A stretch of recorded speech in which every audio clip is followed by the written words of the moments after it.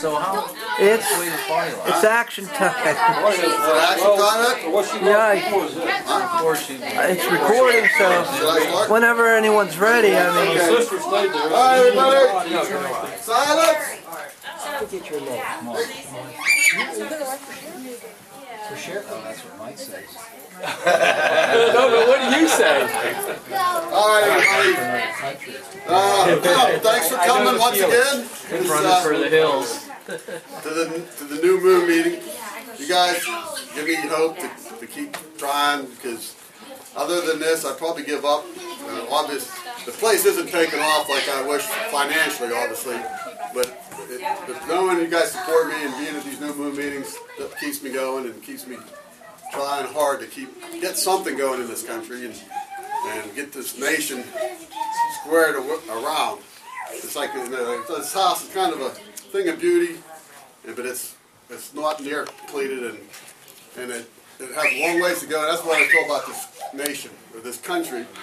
America was a beautiful place, and it's going to be an even better place, but right now it's in need of a lot of work, and so we've got to get people to start working together, and that's kind of what this greening house project is about.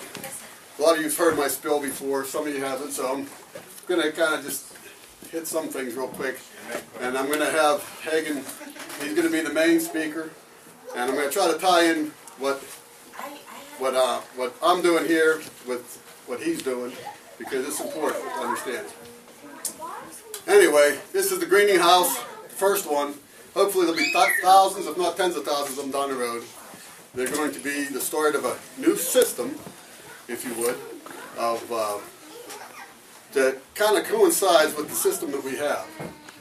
I'm not trying to fight with the beast or anything, but I think if anybody knows what's going on and studies scriptures, you know that we're in trouble, that there is a system out there that's corrupted, and for lack of a better name, it's called the beast, and we're all tied into it somehow.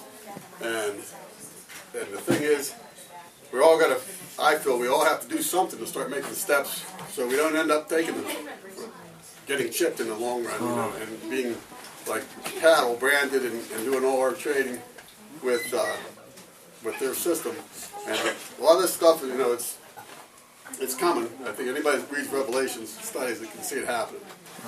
And so I'm trying to just basically lay some groundwork to get people to start seriously bartering and trading on the slide, or on the side, so that if it comes down to the point where the government's forced to, and I know good people in government, it's not your general person in government, but if the ones in charge try to force this chip on us, because that's what their goal is, if anybody studies into it, to basically make a cashless society, at least we'll have an alternative.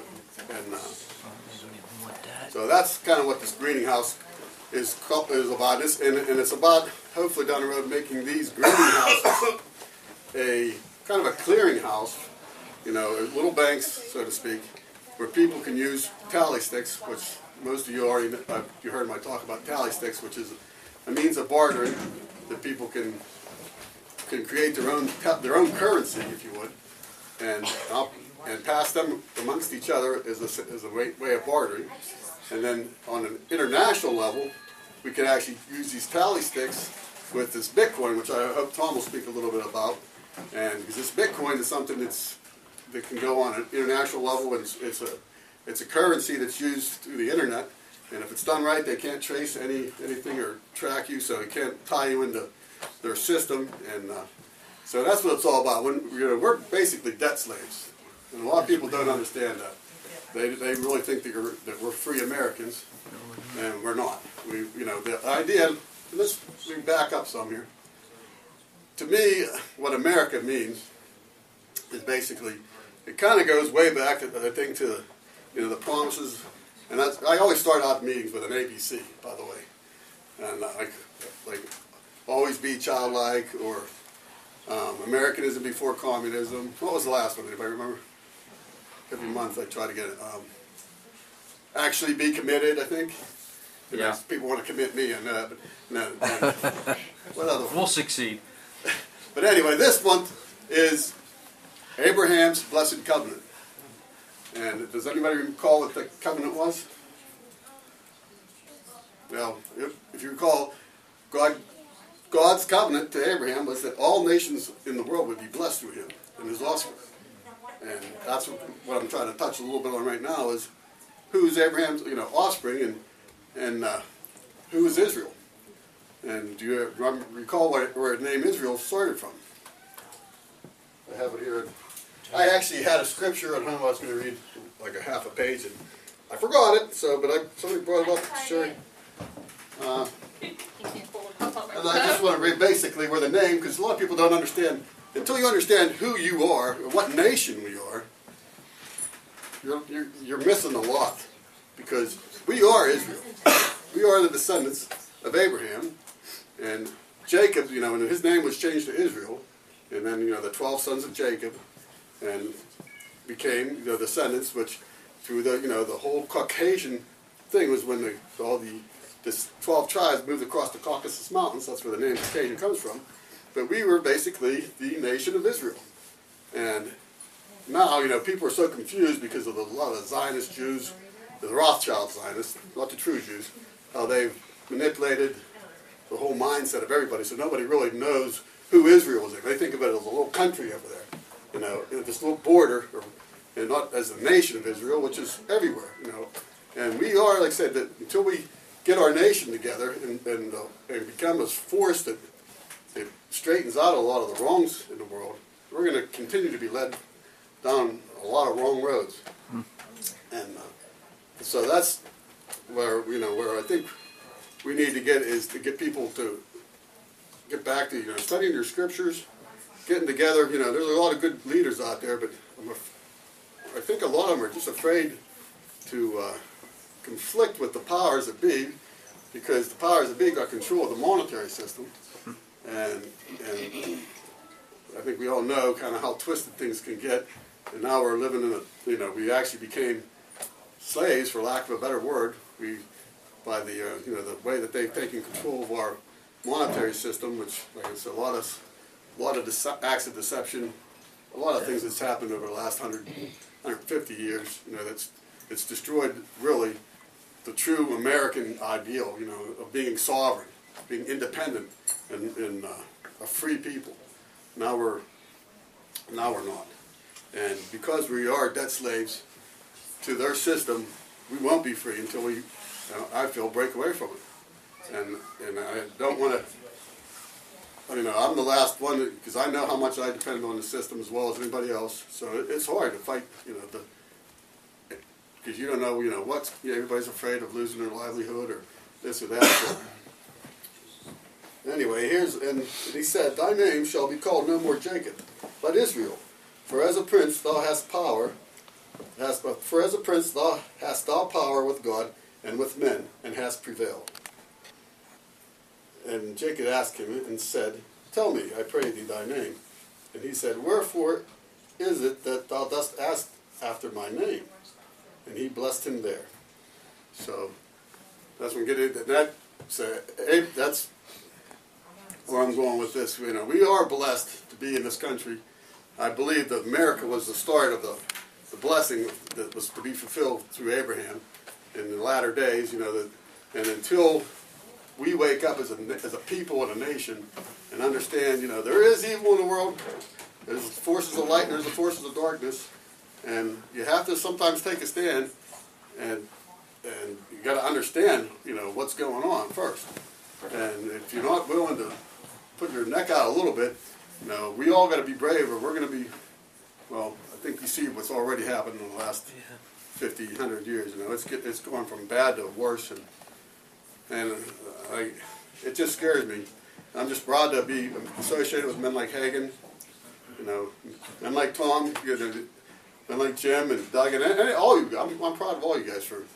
Most of you have the courage to even come here. I know a lot of guys that laugh at me because they think I'm off the wall or whatever. And I wish half the stuff that the conspiracy theories that I throw out there to people that I wish they would prove them wrong. And I tell them that constantly. I constantly, these guys tease me, and I said, "Well, I'll tell you what, here, I'll make a bet with you. you watch this documentary, you know, like the 9/11 one, and they said, you just watch this documentary with your family, and if you I'll put $100 down. If you come in the next day and tell me there's nothing going on here, you can have my $100. But if you say that stinks, then I get your $100. I can't even get anybody to take me up on that bet yet, and I've asked quite a few. But and it's not just the 9/11. That was the start of World War III, really, when you understand the big picture. But they're hitting us on all sides. The genetically modified food. If none of you have seen the genetic roulette documentary, better watch it. But there's also, you know, what in the world are they spraying? It's another great one. What else? The Great Calling? The Great Calling. Culling. That's what I tell people. You know, when they start out, I say, well, I'm culling you out. And what? I said, well, watch this documentary called The Great Culling. C-U-L-L-I-N-G. The culling is the thinning out the herd. A lot of people don't know that word. I said, well, that's what's happening. Now it's the great culling. They're thinning the herd out, and if we don't wake up and put a stop to it, I hate to say it, but we're going to be burying a lot of people way before their time, because their agenda is to thin out about at least 2/3 of the population. Is that 90%? Well, I hear that too, but I hear anywhere from 2/3 to 90%, and it's happening. You see it every day. The more, I mean, I remember when I was in the '60s. When you heard about somebody having cancer, it was like, wow, you know, it was a rare thing. Now it's every week I hear somebody new that I know has cancer, or some kid has some kind of weird disease, or, you know, the autism and everything else, and that's another thing. The vaccinations. Here's where I got my eyes open, and I recommend this site, tetrahedron.org. If anybody ever heard of Dr. Leonard Horowitz, he's the first man that I've checked out when I started hearing him on the radio. This guy sounds bizarre, but he was the first doctor to prove the AIDS was created by our government. And I thought, that's bizarre, you know. But I actually traveled, this was like 10 or 12 years ago, and I traveled to Baltimore to listen to this guy. And Save a Patriot Network hosted him. This guy spoke for 5 hours, and man, I mean, he had a Harvard PhD, he had a couple different PhDs. This guy was an educated man. What they did was send him to, because I don't know if you remember in the early 90s, that one dentist killed about 20 people with the AIDS, infected them on purpose. Yep. Well, the dentist industry started losing millions of dollars worth of business, so they hired this Dr. Horowitz, who was also a dentist, but he had behavioral science training and whatnot, and they had him go down and check it out, try to put a new spin on things, get people's trust in dentistry again. Well, when he found out this guy, he was a military dentist, and he was a homosexual, and him and all his gay buddies end up with this. So after taking this hepatitis B shot, so this dentist from the military, he got the documents to prove some of the stuff, and you know, when Horowitz started researching, he couldn't believe it either. But the more he dug into it, the more he found out. And he has 2 books about this thick. I recommend reading them. I gave them out to I don't even know who now. But they have documents from Henry Kissinger in 1968 to all the germ warfare companies asking if they could build something that would break down your immune system. Exactly what AIDS is. And then they end up showing what he shows where Lytton Bionetics was the company that got the contracts, and our government gave them millions of dollars. And then he shows later on in the 70s how, you know, and he explains in his books how they had to, why the AIDS was never here, because it's not something that your human body could just take in. It had to be genetically modified from chicken sarcoma and these different things that they had to do. And he explains it all in detail. And he challenged even these doctors that were involved with this thing. And he can't get them to debate him in public or nothing, but believe me, they're aware of him. And so a lot of doctors, after hearing about Horowitz, you know, have also backed him and say that, yeah, there's something going on. They're definitely part of the agenda, which goes, and he explains that in his research too, how this goes way back to, you know, the eugenics program and the Rockefellers and everything, you know. And so, I mean, it's corrupt to the core, you know. You understand what the AMA and who started it and how it's controlled, it gets scary. But anyway, I recommend checking out Dr. Horowitz. Tetrahedron.org is his website. But there's so much out there that we need to know about and to get people educated. So that's the only thing that, you know, that's going to change stuff. If people just keep sitting around not doing anything, you know, it could be very disastrous. It's already getting very scary. So Anyway, I'm going to step down here and let Hagan, because what I'm trying to do with this concept, and that's why if this gets tied in with a lot of other people, the idea, this is all set up in a trust. Hagan is the fiduciary of the trust. He basically controls, if anybody knows what a trust is.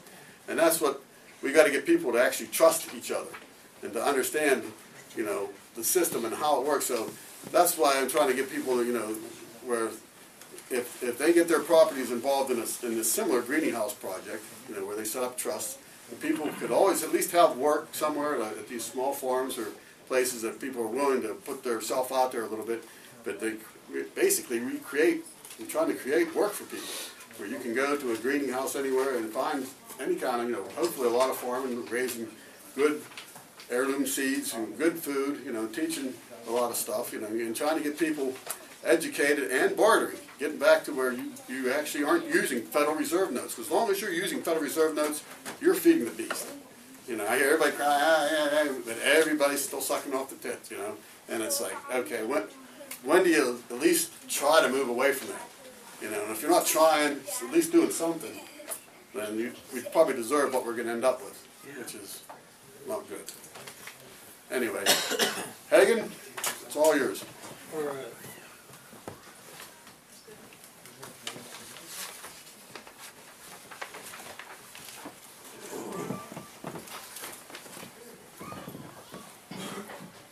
Hey, how you doing?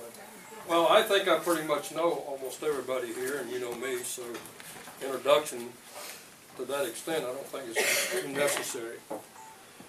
But with what Mike is talking about, I'm going to talk about a few things here tonight about 3 different subjects. One of the subjects I'm going to talk about is called a common law pure trust. The other is a common law lien that gets recorded into the courthouse. And I'll explain all that as I go under each subject.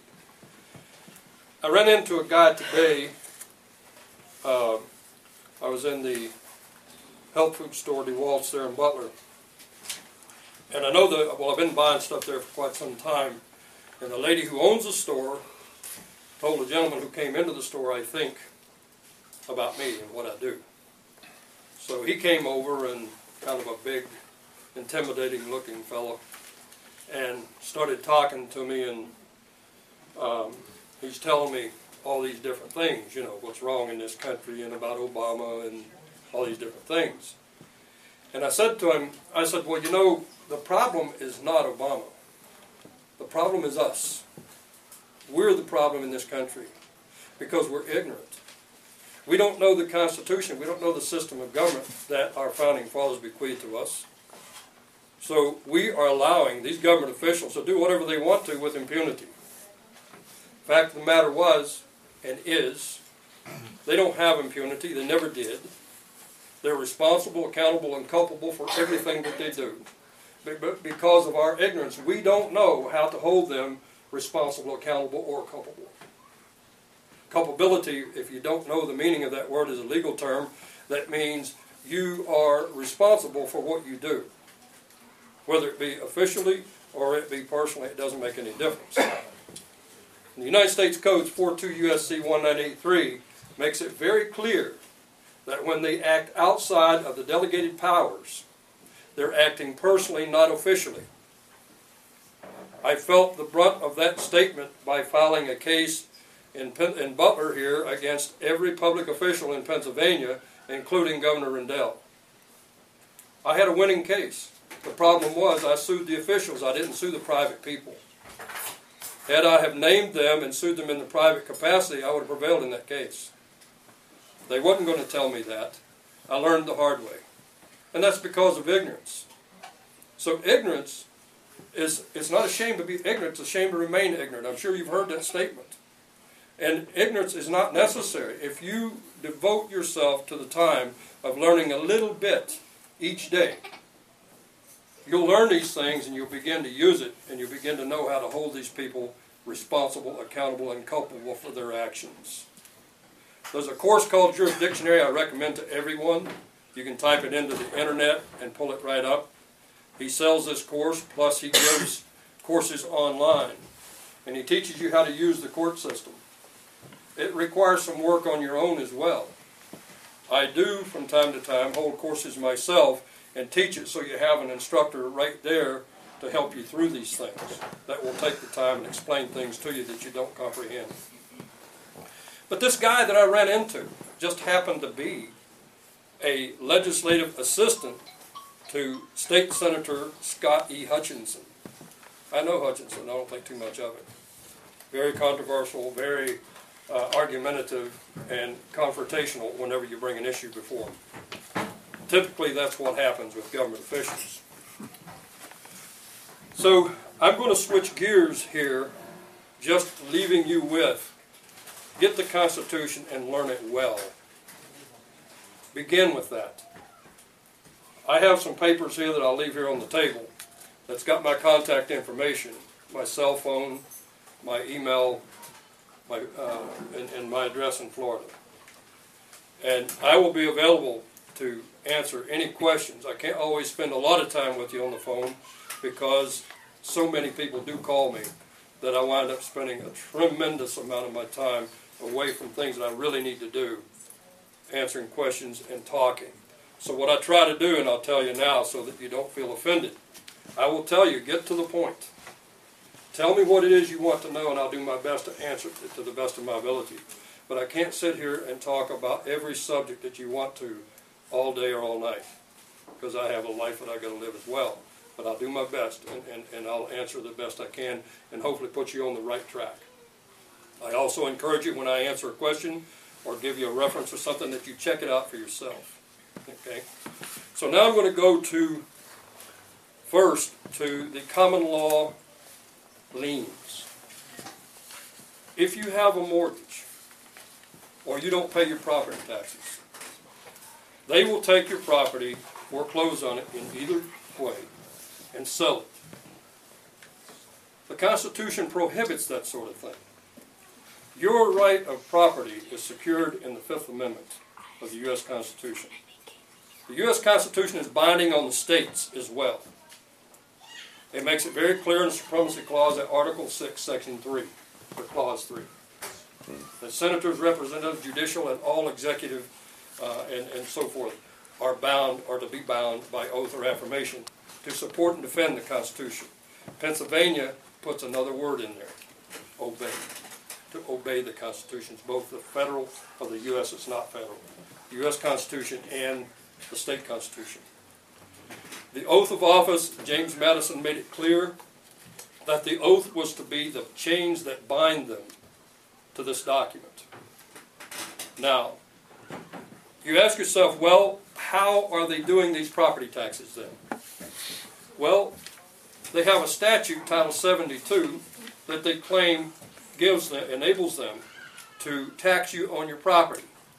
I find no such thing in Title 72, and I've read the entire book several times. And I can tell you clearly, there is none there. Because if they weren't delegated that authority to the state legislature can't give that authority to the counties through enabling acts. But even if they did, just supposing for a minute that they did, it's not there. It doesn't exist. And I have challenged them to prove it. Now, if you state a claim, let's say you send me a bill for $5,000. I'm going to ask you why. What did you do for me that I would owe you $5,000? That's a rebuttal. I don't know. What service did you provide? How do I owe you this money? Fact is, I don't owe it to you. You're just claiming it. But you stated your claim. Now I've rebutted the claim. Your duty then is to take me to court. If you disagree, you take me to court and prove that I owe you this money. We had some sort of an agreement. You did something for me that required me to pay you this money. And if you can't prove that claim in court, burden of proof is on you, not me. You stated the claim, I didn't. I just said, no, I don't owe you anything. Now, your property taxes is the same thing. They send you a notice once a year. Actually, twice a year. One is a county and the other is school. And you sit there and you accept it as if it's law because they tell you it is, but they're lying to you. They're not telling you the truth. And if you challenge them to prove it, they can't. They won't and they can't. And Rupert here in Butler, tax assessor, retired early because I was bringing a lawsuit against him. He didn't even have an oath of office, so he was not an officer. He had no power whatsoever, but yet how many properties did he sell in Butler County during his career as tax assessor? He sold property after property after property. He is a criminal. There's over 36 felonies I'm charging him with for doing that. I don't intend to let him rest in his retirement, nor whoever takes over new to rest either. Because that is unlawful. We never granted that power to the government. Their powers are delegated, they're specifically defined. They're limited and restricted. Now, here's a way to get around some of the things constitutionally through this common law lien. If you purchase a property, I'm going to explain it to you. If you purchase a property is everything, including your labor, your thoughts, your land, your automobile. Everything that you hold dear in your life is property. Now, you take a mortgage on a property and the bank requires you to put down 20%. I'm giving you some fictitious figures. You can apply them as they do apply. So you buy a place for $100,000 and you pay $20,000 down. Now you pay on that mortgage for 20 years and you paid $50,000 on the principal. You now have $70,000 in equity in that house. The Constitution doesn't allow them. It says the property of the freeman shall not be disseized. They shall not be disseized of the freehold estate. Your property can't be taken from you and sold for government use. Your interest in that property is $70,000. There's only $30,000 left. So if the bank wants to come in and sell it for the $30,000, they have robbed you of $70,000, your interest in that property. This is how you stop it. You file a common law lien, and I do those things. I will do it for you. You get the information, you get it to me for a small fee, I will do that for you. And if I'm in the area and you want me to go with you to the courthouse to file it, I'll go with you and see to it that it goes into the record. Now the bank can't come and take your property for $30,000 because you got $70,000 into it, because now they'll have to sell it for $100,000 to get their $30,000 because they're going to have to pay you the $70,000. The title is clouded. Who would buy that property if they know there's a $70,000 lien on it if the bank takes it and tries to sell it to somebody else? Give me $30,000, and they say, well, wait a minute. There's a clouded title. There's a lien against this. Common law liens, there's only one lien that takes precedent over a common law lien. That's a mechanic's lien. If you hire a tradesman to do something on your property and you don't pay him, he can file a mechanic's lien in the same way you file yours. But his takes precedent over everything else. Because you have to pay. You made a contract, you've got to pay. That's an obligation you've got to pay. You're also obligated to the bank. But the bank can't take what belongs to you for their interest because you both have an interest in it. Now that that's said, that prevents foreclosure. They're not going to foreclose on that property and try to sell it for $100,000 when they know they can't get it for $30,000 that's owed to them, and they're being clouded. So we have several of them filed in Florida. We actually saved 2 properties from foreclosure by filing these common law liens. The banks don't want to touch it. The banks just left it alone. They didn't drop the case, they just didn't proceed. By rule, after 2 years of non-prosecution, the bank loses. You file a motion to the court for non-pros, the court will grant it. They'll give them an opportunity to show up in the hearing and to explain why they didn't go ahead with the prosecution, and they're not going to do it. They're not going to waste the time, they're going to waste the money, because they know it's a losing battle. The court's going to rule in your favor, and they know that. So it's not worth it for them to bother for $30,000. Now, you can plug the numbers in it any way you want. The one guy actually has $375,000 into his property, and he owed only $30,000. Well, they're not going to get $375,000 for the property to start with. But he has that much into it. Now, there's several other variables that come into play. I said you only got $70,000 into the equity. You also have others. If you had that property and paid for it for 20 years, you lived there for 20 years. There's a value to owning that property for 20 years. That value, I place a $3,000 per year value, which is not unreasonable. No one questions it. No one has yet. I know another guy that has over 1,000 of these.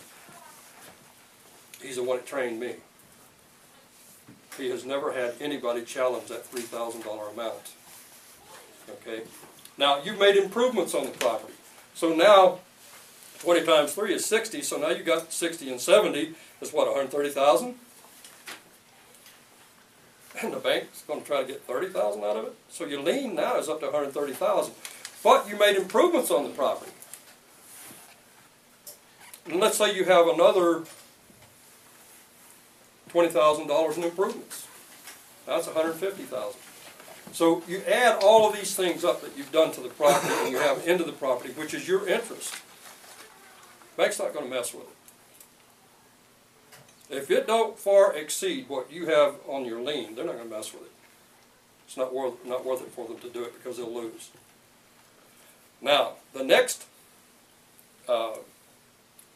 lien in line, but they never do this. The county of Butler here, I didn't pay taxes for over 10 years. And they claimed that I owed them more than $15,000. They couldn't prove it. They never did prove it. But they claimed they had a lien against my property. And I says, okay, where's the lien? I want to see it. I know that the lien, in order to be placed into the record by a government agency, has to be done by court order. And I said, I want to see the lien. He said, well, it's down at the Recorder of Deeds. I said, okay, I'll be right back. I went down to Recorder of Deeds. There was no lien there. I told her, are you sure? Ed Rupert up there at tax assessment just told me that he filed a lien down here. I want to see it. She said, Hagan, there is no lien against your property. Not here. So I go back up and I says, hey, Ed, you lied. Oh, did I say the Recorder of Deeds? I meant the Prothonotaria's office. Be right back. Go down to the Prothonotaria's office, same thing. They said, he's a liar. They said it. You don't have a lien against your property. Here's the book. Here's the deed book. Here's everything. Nothing's there. So I go back up. I said, you're a liar twice. And if you send me somewhere else and you lie, I'm going to punch you in your face. You know, I said, you need to come clean here, pal. Well, we've got it here. I said, good, let me see it. Well, it's the thing you get in the mail. I said, that's not a lien. That's a claim. And I rebutted your claim. And you have never taken it to court and proven it. So you see, now I'm working on a deal right now, a learning process. I already pretty much know it, but I'm going through a course also to perfect it, to make sure I'm correct in everything that I'm doing. This lien also will stop the property taxes.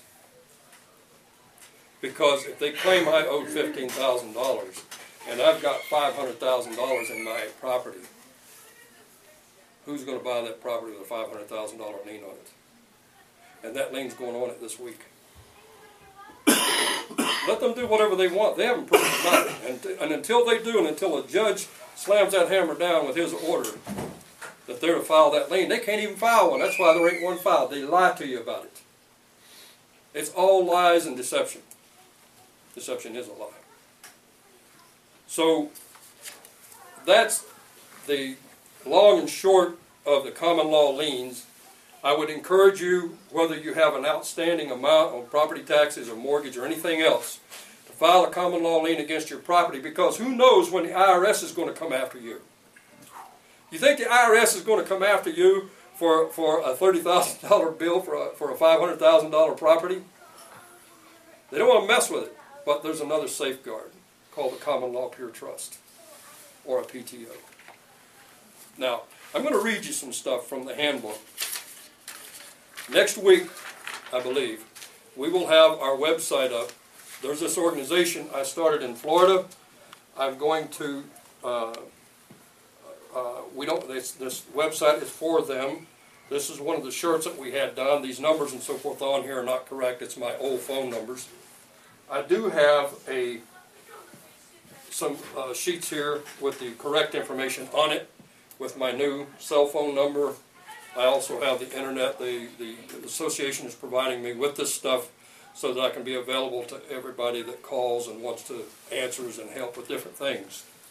I encourage you to join the Freeman Society. Start one here locally. Do it organized. Get yourself a chairman, a secretary, a financial officer, etc.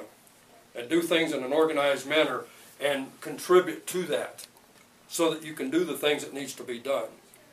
I will teach somebody here these things that I know on the common law pure trust and the common law liens, as well as other things that I'm doing too. But do this. Down there, what we did was ask people that could to donate $100 to get it started. Some of you in this audience did donate some to that, and I really appreciate it tremendously. We set the dues at a reasonable amount that we believe most people can handle of $10 a month. If you get enough people, you can do a lot of things with that $10 a month. Being politically active, going after these public officials in their private capacity. These are the things that we're doing with the Freeman Society. I'll explain the words Freeman Society. This guy that I met today asked me, are you guys one of them right-wing extremist terrorist organizations? And I said, if you quote that, I will beat your face into the dirt. I am anything but that. And this organization is anything but that. I believe in our Constitution. I believe in our constitutional form of government. And if you want to know where it's at, read Article 4, Section 4 of the Constitution. It says, the United States shall guarantee to every state in the Union a republican form of government. It's not a republic. It's not a democracy. It's not a representative republic. It's not any of those. China and Russia are republics. I don't want to be that. A republican form means the law is written. People own the power. They loan some of it to the government. But they limit it, restrict it, and delegate it. They have no other powers than that which is enumerated in the Constitution. If they exceed those powers, transcend them in any way, they have violated their oath. They've acted outside of their delegation of authority. You sue them in their private capacity. In this group, I strongly encourage you, each one of you, to pick a topic in law and study it. Have regular meetings per month and come together and discuss these things that you've discussed together. And if a suit needs to be brought, any one of your members or anything else, you get together as a team, just like lawyers do. Get together as a team, and they can't defeat you. They can't defeat you because you're right. You're speaking truth. You're speaking law. You're enforcing it. And those who try to do anything but that, bring an action against them, including a prosecutor. These prosecuting attorneys, they're as vile and corrupt as they get. I love going after them. I love it. There's nothing that I enjoy more in this life today than going after a public official. Amen. I love it. It's fun. But that being said, this means of protecting your property from the IRS, which we know is a global initiative. Any money that you pay to these people in government, check it out for yourself, does not go to that government. It's a means of controlling the money supply. That money that you deposit into the bank goes on a ledger, and it goes to the Federal Reserve, who shreds it and burns it. And they print new money through borrowing, through debt. This nation's in debt. You're in debt. You're a debtor whether you like it or not, because you allow these things to happen. You know, the Constitution is very clear as to what our money system is. It's gold and silver only. Article 1, Section 10 makes it clear that no state shall accept anything but gold and silver in payment of debt. Article 1, Section 8 says only Congress can coin money. It doesn't say emit bills of credit. That's what that paper money is. And it's not money. But we know it as money because we don't comprehend the language. Now, I'm going to come back. I just had to make those things clear, but I'm going to come back to the common law pure trust. I'm going to read from it. This will be on the website. You can go on there and you can look at this stuff. You can read it. You can study it. You can do whatever you want. But I'm going to read the introductory to it, and then I'll accept questions after I'm done with what I'm going to read through. It's a little bit lengthy. I ask you to bear with me. Try to focus on what I'm telling you. If I'm boring you, I'll try not to. Pure trust organizations are private contracts in trust form, protected from government intrusion by the Constitution for the United States of America and Article 1, Section 10, which states as follows: no state shall create any law impairing the obligation of contracts. A PTO is a lawful, non-statutory, artificial entity not subject to the taxation and endless regulations that government, corporations, foundations, associations, nonprofit entities, and other created persons are. Now, that being said, some of you are familiar and aware of the word person, especially when your name's printed in uppercase letters. That's an artificial entity. It is not you. In law, it's called ens legis. It's Latin. These government officials love Latin for some reason, especially lawyers. It's called ens legis. Look it up for yourself, and you'll see it's an artificial creation by law, creation of law. But here again, that's using the words loosely, because law and legal are two different things. Legal is statutory by statute. Law is by delegation of authority through the people. Law is consistent with the Constitution, what we've allowed them to do. This booklet teaches how to maximize the effectiveness and property protections of a pure trust organization. It is necessarily brief and thereby does not cover these issues in or as in-depth manner as possible. We invite you to conduct your own research to your satisfaction. The primary reason people create PTOs is to preserve privacy. The secondary reason is to reduce liability.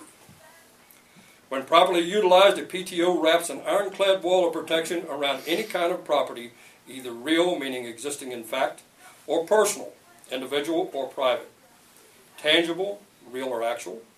Intangible, existing only in connection with something else. I'm going to stop right there for a minute because I want to tell you something. When I do a common law pure trust for you, I do a deed of transfer and record it into the county recorder of deeds. In Florida, it's the county court clerk. He does all this stuff. Another lawyer, another racketeering scheme. When I transfer this stuff into the trust, it's an exchange. It is not a sale. It is nothing but an exchange. You exchange the property into the trust for 100 units of beneficial interest. You no longer own it. It is yours, but it's not in your name. You have no liability. You don't own it. That's your protection. It stops IRS and everybody else. They won't mess with it because they can only come after you, the man. They can't come after your trust because you own beneficial interest. But by doing so, you also learn to talk differently. When you're talking to someone, you don't say, well, my farm, my house, my car. You start to call it the house, the car, the property. Because if you open it to statutory rule, then you open the trust, and these people can, if they've got proof that you're doing this, and they will file a motion into the court saying, well, Judge, he only did this to avoid taxation. Okay? You'll get a little more of what I'm saying as I go along here.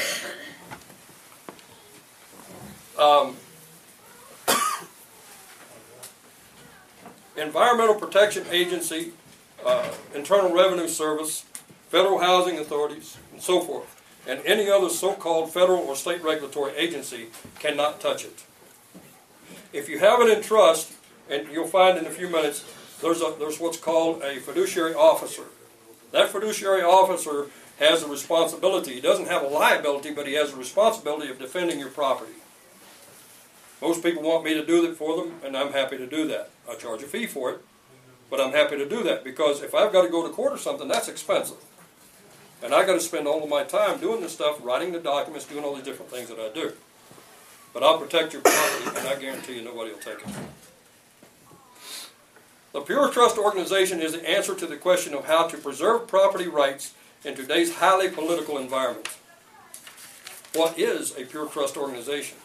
The legal definition of a trust is a right of property, real or personal, held by one party for the benefit of another.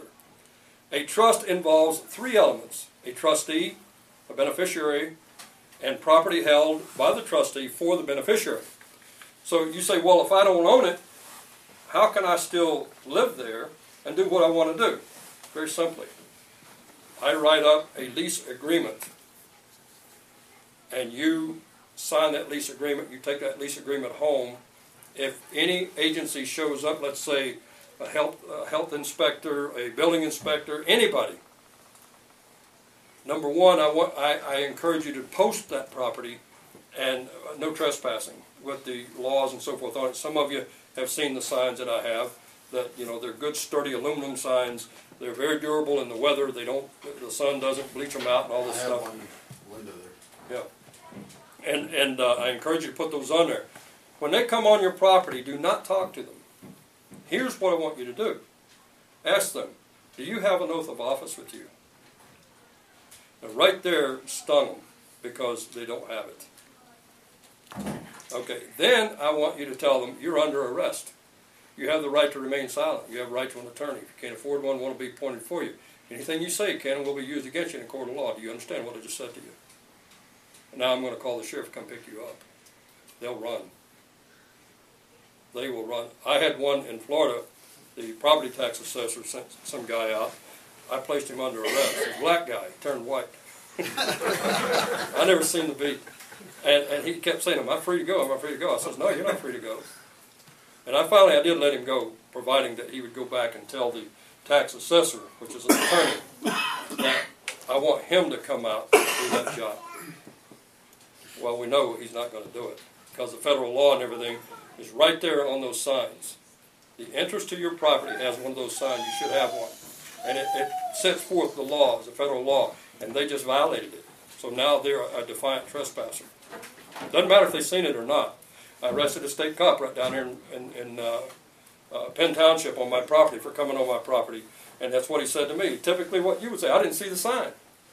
I told him, I don't care if you saw the sign or not. If I'm doing 100 miles an hour down this road right here, and you pull up behind me in a police car and I tell you I didn't see the speed limit sign, what are you going to do?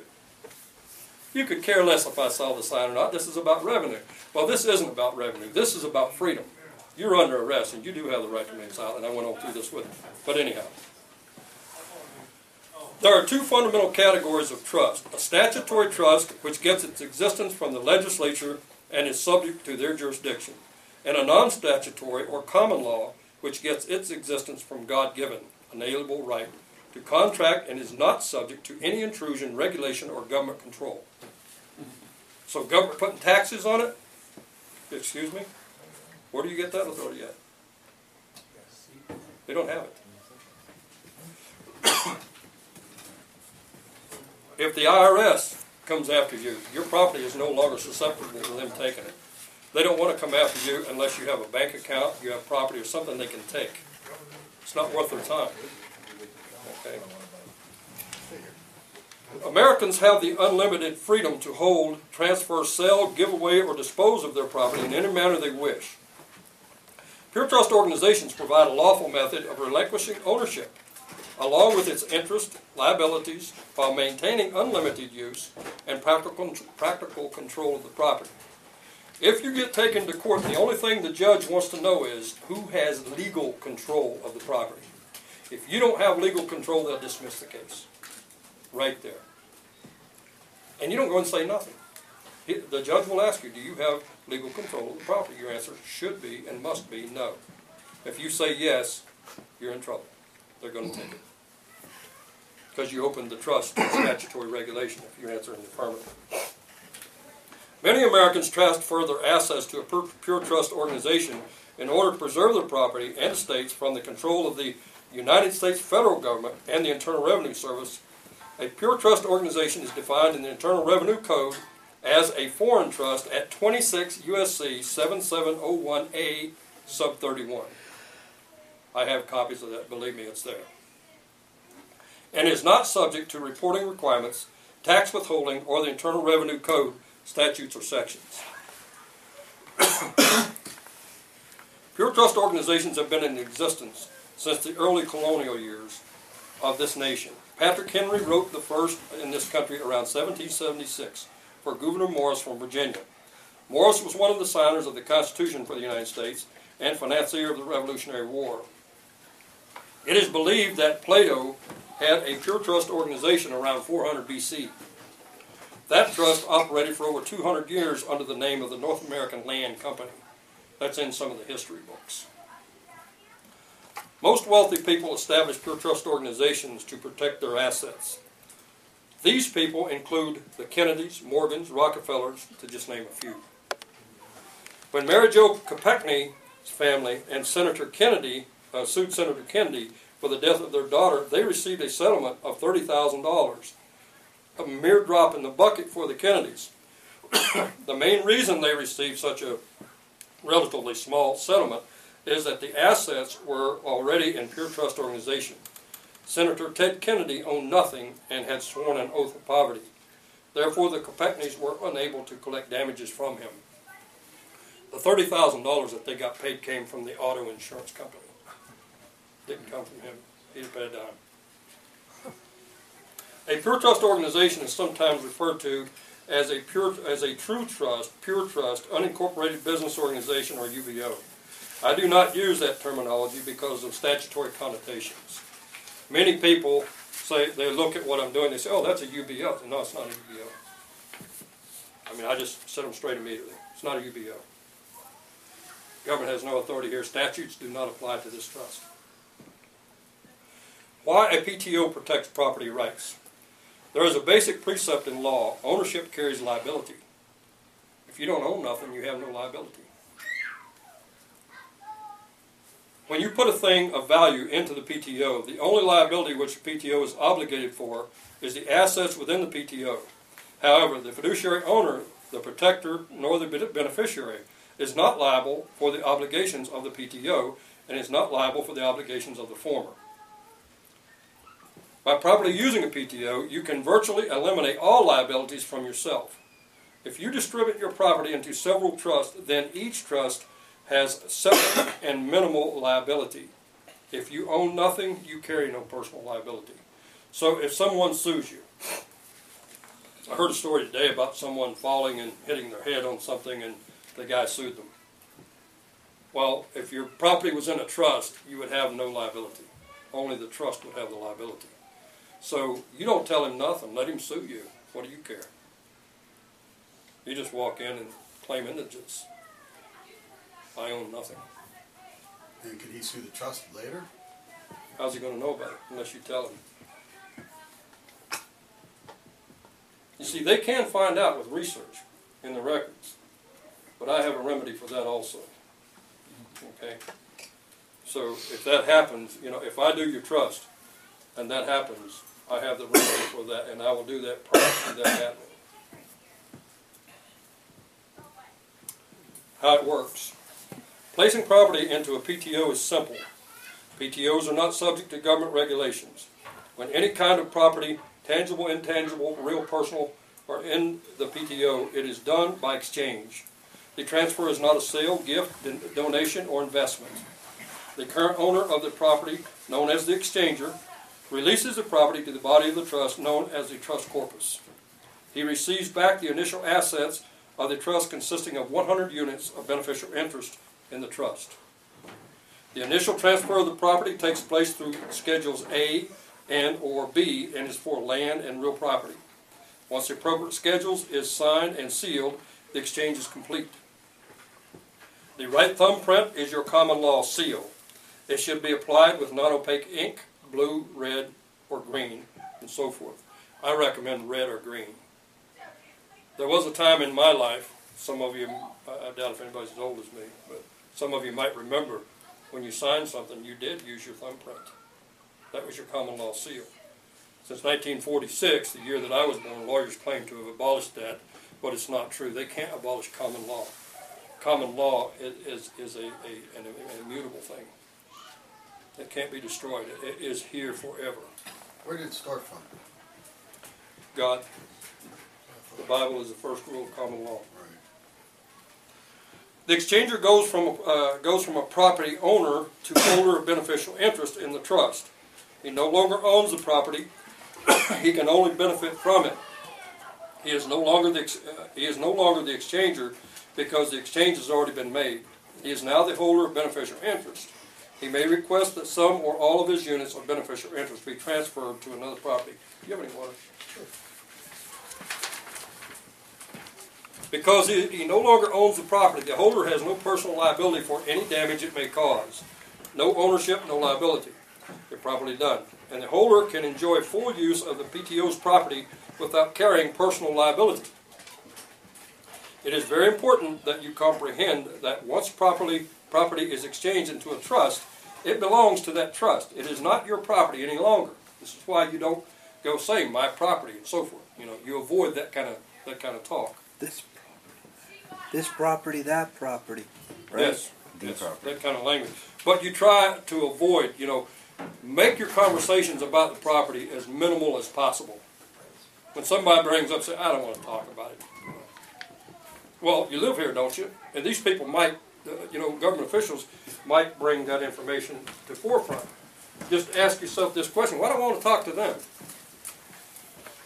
I have no liability for this. I'm not going to talk to them. I'll tell them, get out of my face. You know, let me see your oath of office. You know, you're harassing me.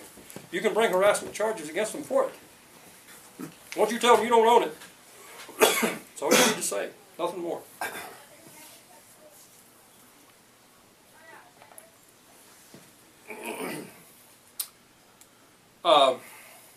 A knowledgeable fiduciary owner will make sure that you have signed the necessary agreements with your trust pertaining to the use of its property.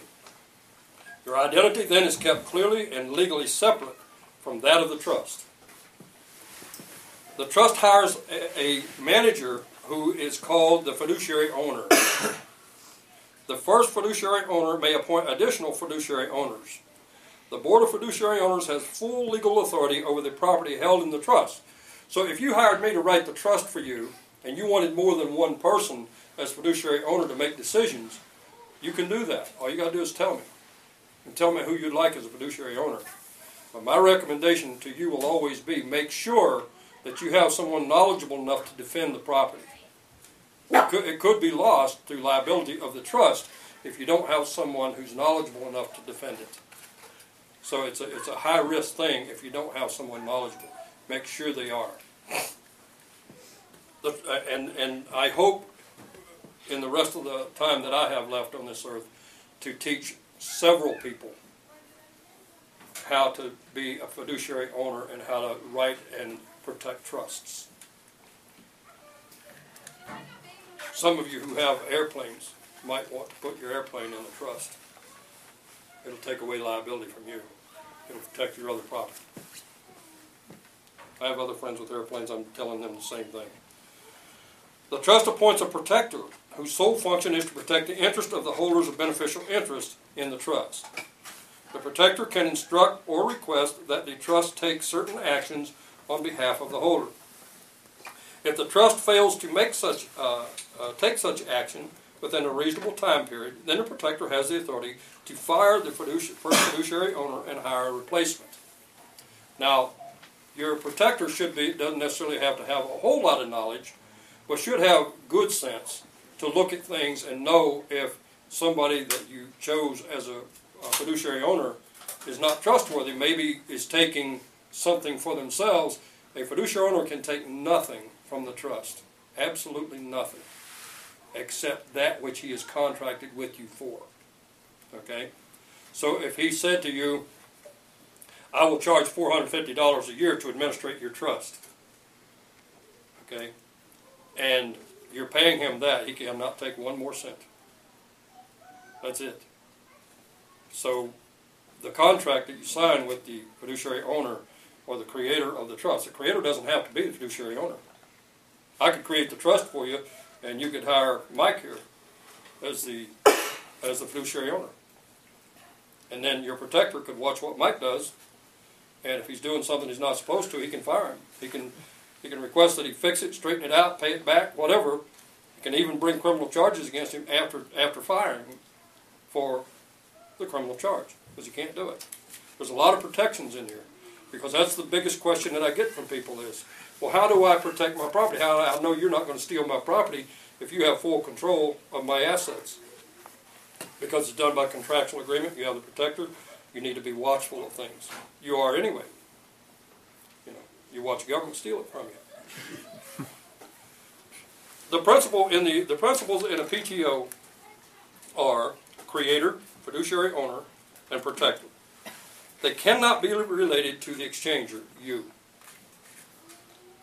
For this would give him legal control of the property and thereby defeat the protections for which the trust was created in the first place. So, if you have a real good friend you've known your whole life, you trust them fluently, I recommend that's who you use as a protector if they'll do it. The protector has no control over anything except to watch the fiduciary owners. The key to comprehending whether a particular PTO will successfully protect its property from attack revolves around the issue of legal control. The former owner of the property must divest himself of legal control.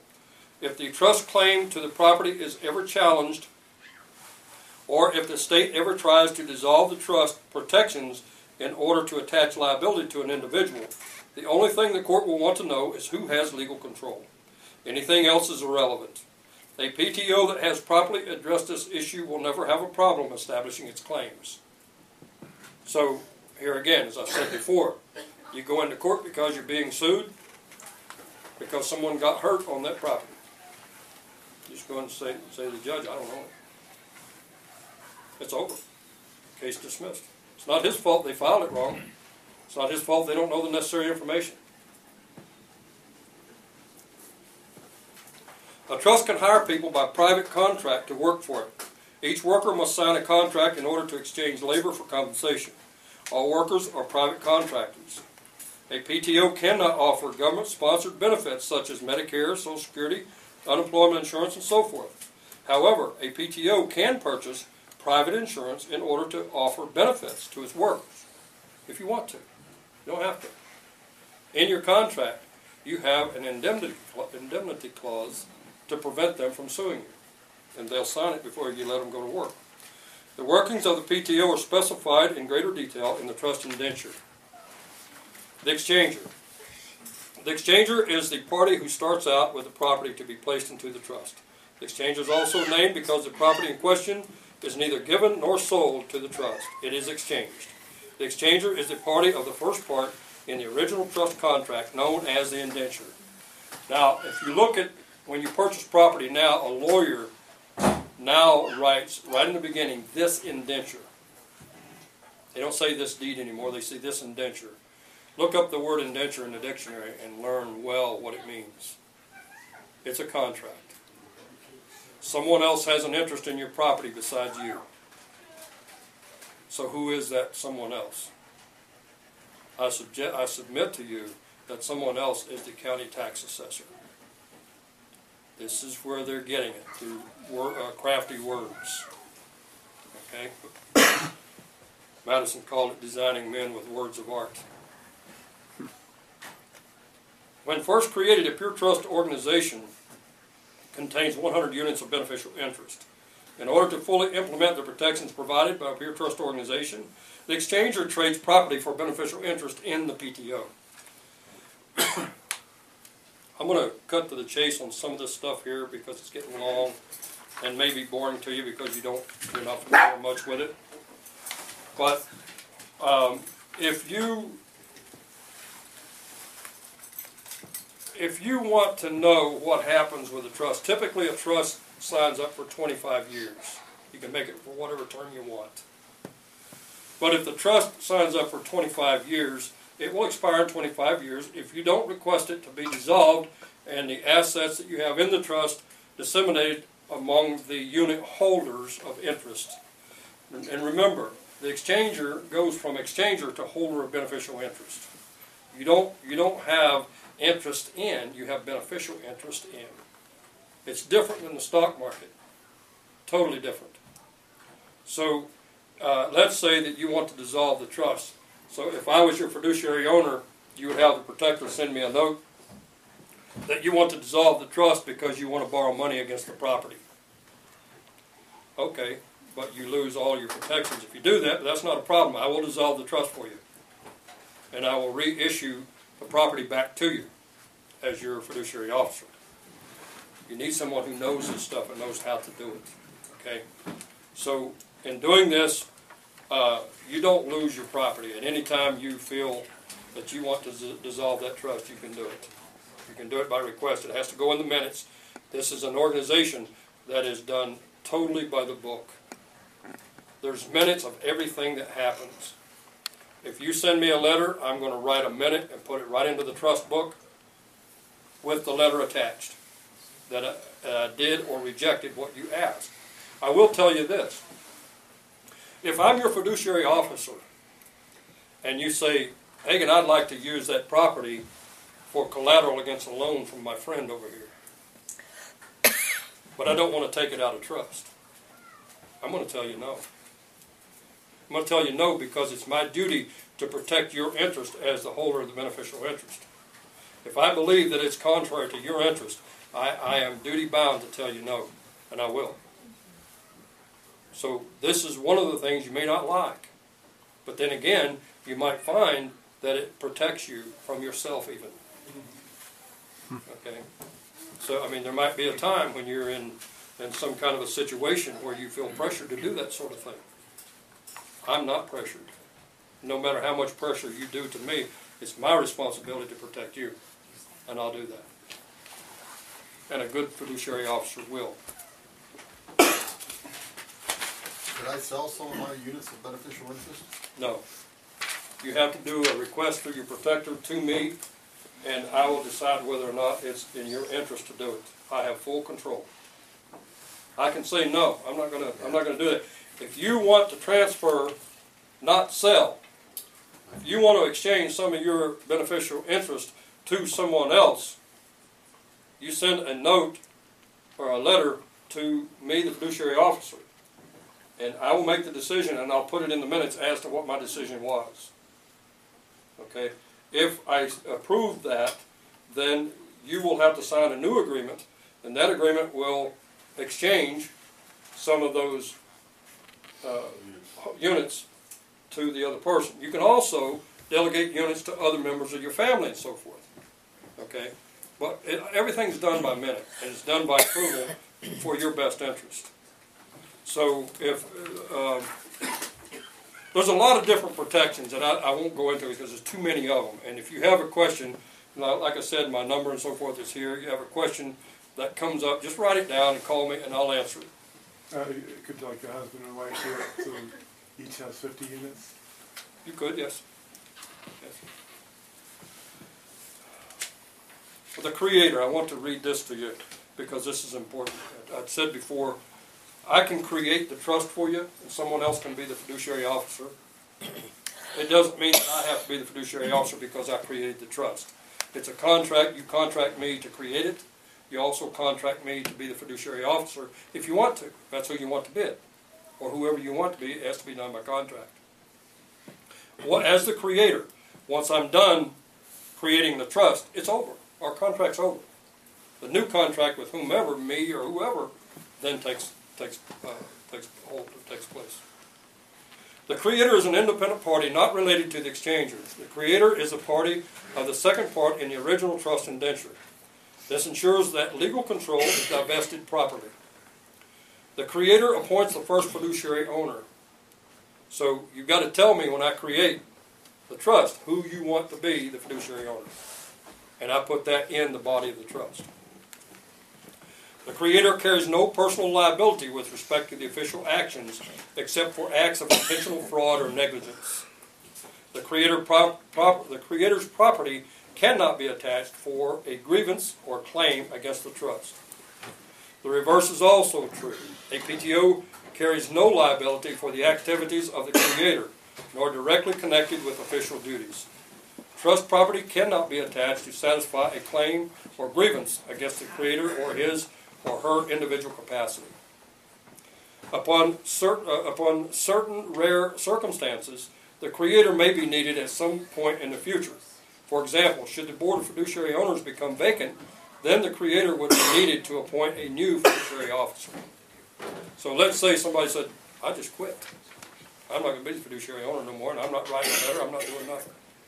But I'm not doing it anymore. I'm done.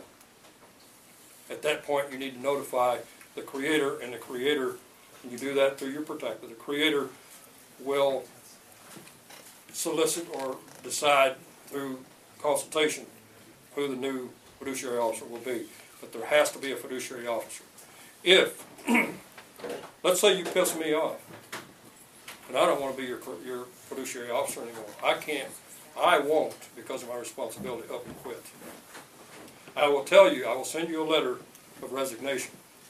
But my resignation will be effective upon the appointment of a new fiduciary officer. Once that new fiduciary officer is appointed properly, then I'm done. It's over. And it will be by minute. It will be in the minutes. A copy of the letter that I send to you, signed and sealed with my thumbprint, will be the termination of my duties. The protector. I'm going to cover that because that's important for you to know. The first fiduciary owner appoints a protector. The protector is an independent party, not related to the exchange, as I said before, who is charged with the responsibility of ensuring that the Board of Fiduciary Owners always acts in the best interest of the holders of beneficial interest. If the protector believes that the first fiduciary officer is acting in a manner inimical or unfavorable to the holders of beneficial interest, he or she has the authority to discharge the first fiduciary officer and install a new fiduciary officer. Here again, it's done by minute, it has to be. The protector may request that the trust take certain actions such as buy, sell, or otherwise transfer property and so forth. The protector cannot force the trust to do anything, but may take the first fiduciary owner's refusal as an indicator in making an evaluation as to his viability in that position. The protector may not discharge the fiduciary owners if the board consists of more than one. In such an event, the other fiduciary owners may convene to consider such a request from the protector concerning the complaints about one or more of their number. However, in these circumstances, it is the other board member who must determine the fate of their colleagues. The protector only holds direct authority over the board so long as it consists of only one fiduciary owner. Now, something that I didn't tell you, and I didn't read here, and it may be in here in the writing, I don't know because I wrote this from what I learned and so forth, but I will tell you this.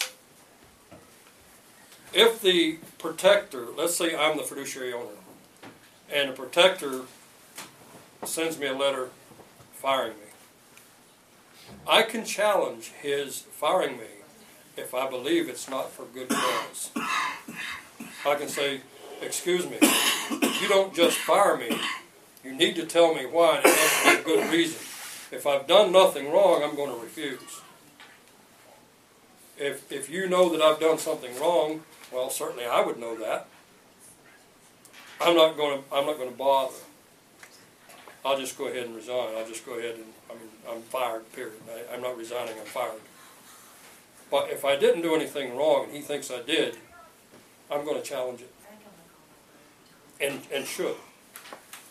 Because if I'm not taking anything that I didn't contract with you to take, I haven't done any wrong and I did act in your best interest.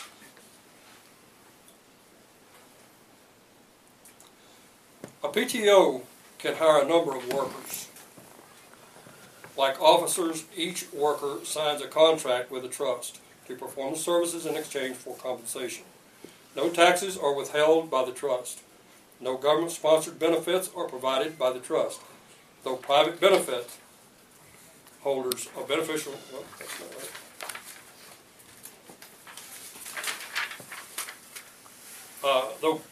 Private programs may be offered, things like Blue Cross, Blue Shield, and such. Each worker is responsible for any taxes that he or she might owe. You don't pay the taxes because that opens the trust to beneficial or to statutory rule. You don't want to do that.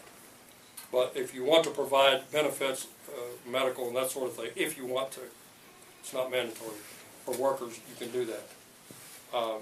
Typically, most people like myself are indigent and can't afford that kind of thing anyway, so we don't worry about it. But those people, I do have some people that are very wealthy that I'm doing trust for and has multiple trusts that are providing insurance for workers. So that's a good thing. Holders of beneficial interest certificates. Now, I probably should have brought a copy of a trust to show you tonight, but I cannot divulge information that I do for you to anyone, and I won't. I could print some things out, such as a certificate of a holder of beneficial interest with the 100 units and show you that this is what you receive, showing, it's a certificate showing that you are the holder of that number of certificates. So, but I will never divulge any information on your trust to anyone. I am duty bound to do that, and I will do it. I will never reveal that information to anyone. I will not show your trust to anyone. I will not do any of those things except a protector. I will keep that trust in my possession. I will give you a copy of it. I recommend you never show it to anyone, because then you let them know.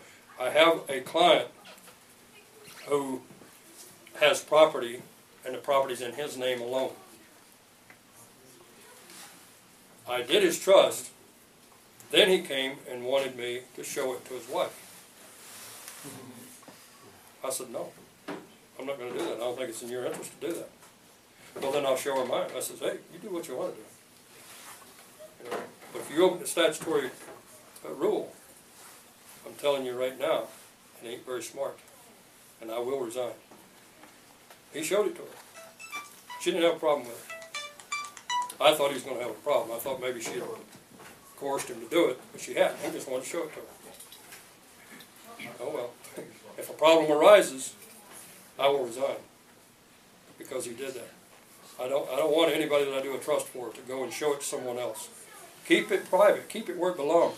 Because then they'll go start saying, well, you know what? He don't have to pay taxes. He went over and created a trust. He don't pay no taxes. Why do you want to bring that kind of grief on yourself for?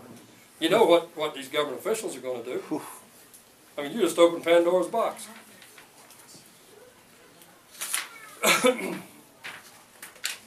Obtaining a mailing location for the trust. This is important also. The mailing location should not be, let me rephrase that. The mailing location for the trust should not be where you live. It should not be at the property. I recommend a private mailing location, not a post office, not a post office box, because that opens to statutory rule. But a private mailing facility where you can receive mail and pick it up occasionally. And you have someone who owns that and leases it to you. And that your mail be received there. The mail coming to the trust, I, as a fiduciary owner, am establishing that sort of thing that can be done. Whenever something happens pertaining to the trust, I let you know about it. Any mail or anything that comes, I deal with it appropriately. That's why I'm the administrator. A fiduciary officer. I call it both, administrator or fiduciary officer. Fiduciary officer is the proper name. But I let you know what's going on. What is private, you keep it private. It's my duty as the administrator or the fiduciary officer to handle those things, including property taxes.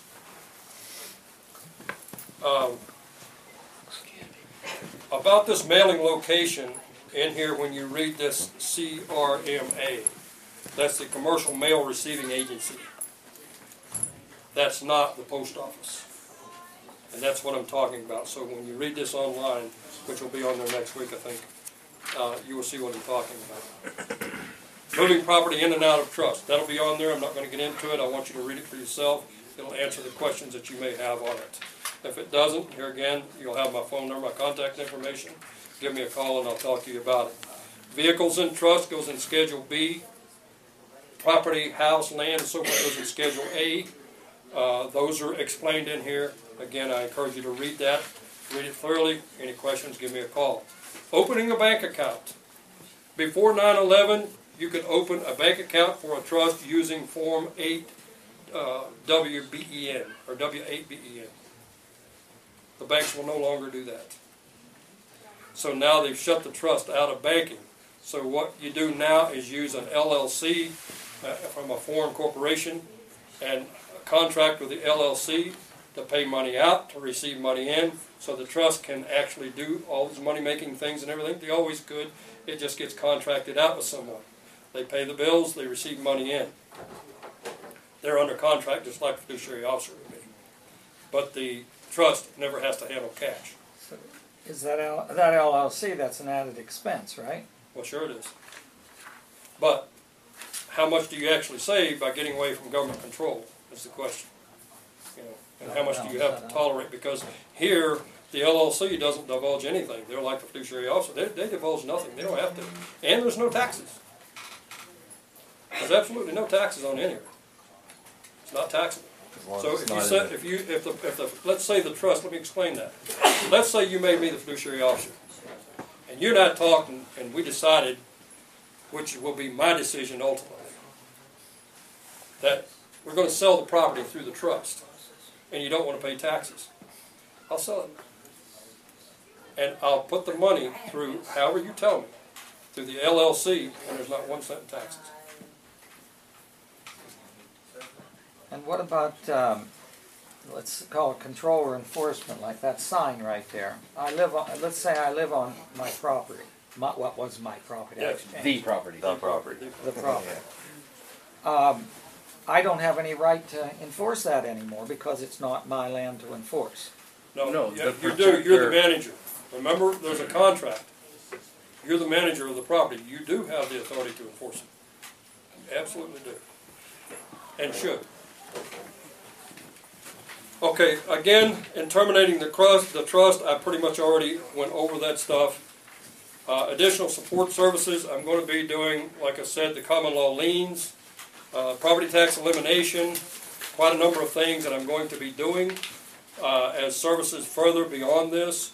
I probably will be continuing to put on the website more and more services that I'm going to do. Most of the money that I take in, I need very little to live on for myself, but most of the money that I do take in, I use and I have used in the past for educational purposes. I buy books, I give books to people who can't afford it, and I really can't afford to do that, but this is how I do it. By charging money for things more than it actually cost me, I do these. I can tell you this, to create a trust, for me to sit down and write a trust and do it properly, takes me at least 3 days. I charge $1,800 to do a trust. I charge $500 to do a common law lien. But I go to the courthouse with you. I do all these things. I devote a lot of time to this. So it's not like I sit down with a template and in 10 minutes I've got it done. Don't happen that way. If I did, it would be a disservice to you. It takes me a lot of time to do these things. I do them. I make sure they're right. I make sure they're done properly. I go with you to the courthouse, or I'll go to the courthouse myself. Once it's notarized, once everything's done and notarized with the common law seal in it, I don't need you and you don't need me. Anybody can go. I can send a runner in there to record that. The recorder of deeds in Pennsylvania here, it'd be the court clerk in Florida, takes that document, they run it through, stamp it, they put their stickers and everything on it, they give me back a copy, then they mail me the original with everything, all the stickers and everything on it. They mail the fiduciary officer that information, and the information is on there where to send it to. So now it is done. It's a done deal. You no longer have any liability whatsoever. Period. So now if you have any questions about these things that I've covered, I will do my best to answer them for you. But I want to point out some things here. I obviously didn't print enough of these, but I printed some contact information, which will also be on the website, of my phone number, my address in Florida. I did not put my email on here, but my email is pretty simple. It's my name, backwards, like in the military. Smith.Hagan, H-A-G-A-N. A lot of people are doing it H-A-G-E-N, it don't work. It has to be A-N, H-A-G-A-N. Smith.hagan@mail.com. It's real simple. So you can email me, and sometimes I go 2 days without looking at emails, but most of the time I do it every day. But I will respond to your emails, and I will, if I need to, I'll call you, if you give me the information to do it with. So that's here. If you decide you want to do a trust, I have here the trust consultation request. You fill this out, sign it, date it, and send it to me. Or bring it to me, in this case, if you want. I'll need all this information, and there may be a few other things. Is one of the reasons why I need your contact information that I might need in doing the trust for you. And this explains all of that. I have here also for anyone who wants to join with the Freeman Society and learn and do as I do, that I encourage you to sign up here. I did not put a pledge amount on here. You can pledge whatever you want, $10 or exceeding it. $10 is what we did in the amount to for the Freeman Society. But Freeman Society, remember, is different than what I do in these trusts. The Freeman Society is to hold government officers responsible, accountable, and culpable, and we are doing that. There's an illegally elected sheriff in the county that I live in, Marion County, Florida. We're after that. What happened was, I'll explain that so that you, if you ever see this happen, you'll know what took place. There was a Republican, there was 2 Republican candidates in the primaries for sheriff of Marion County. There was no Democrat. There was a Constitution Party candidate. The deputy sheriff who won the primary to run for sheriff on the Republican Party got caught in a scandal and resigned a few days before the November election. The Republican Party decided, and we looked into what they did, that they're going to put the other candidate that lost the primary up, and the votes that go for Mr. Coon, who was the one who resigned, would go to Mr. Blair, who was the loser. So I thought, that's not constitutional. His name wasn't on the ballot.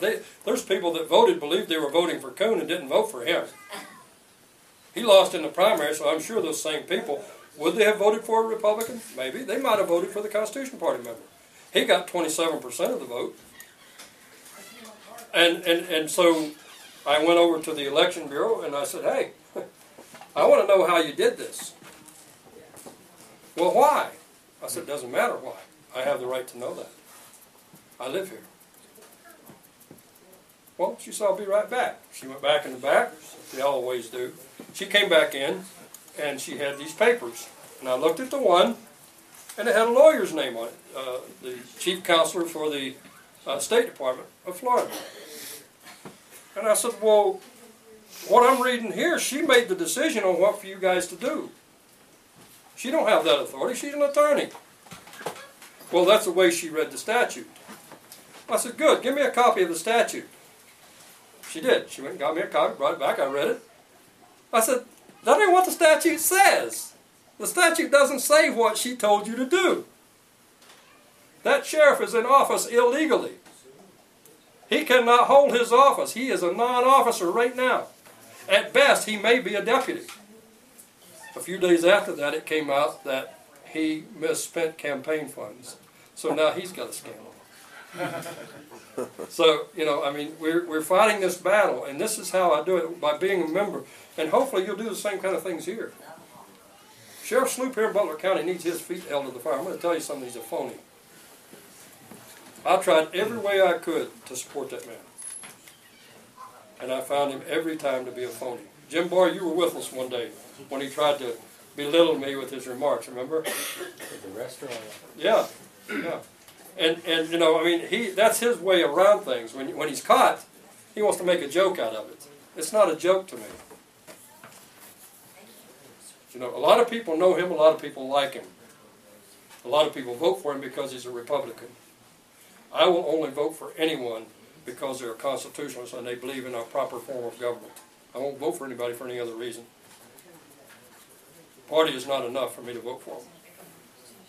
I hope you do the same thing. I hope you remember that when you're casting a vote. But you're not going to find any candidates on the ballot today, right now, that know the Constitution well enough. They need to know the Constitution as well as I do, and I can quote it. And I guarantee you there's not one that can do it. They're in it for the money. James Madison made it very clear. Take the profit out of government, and only statesmen will seek those offices.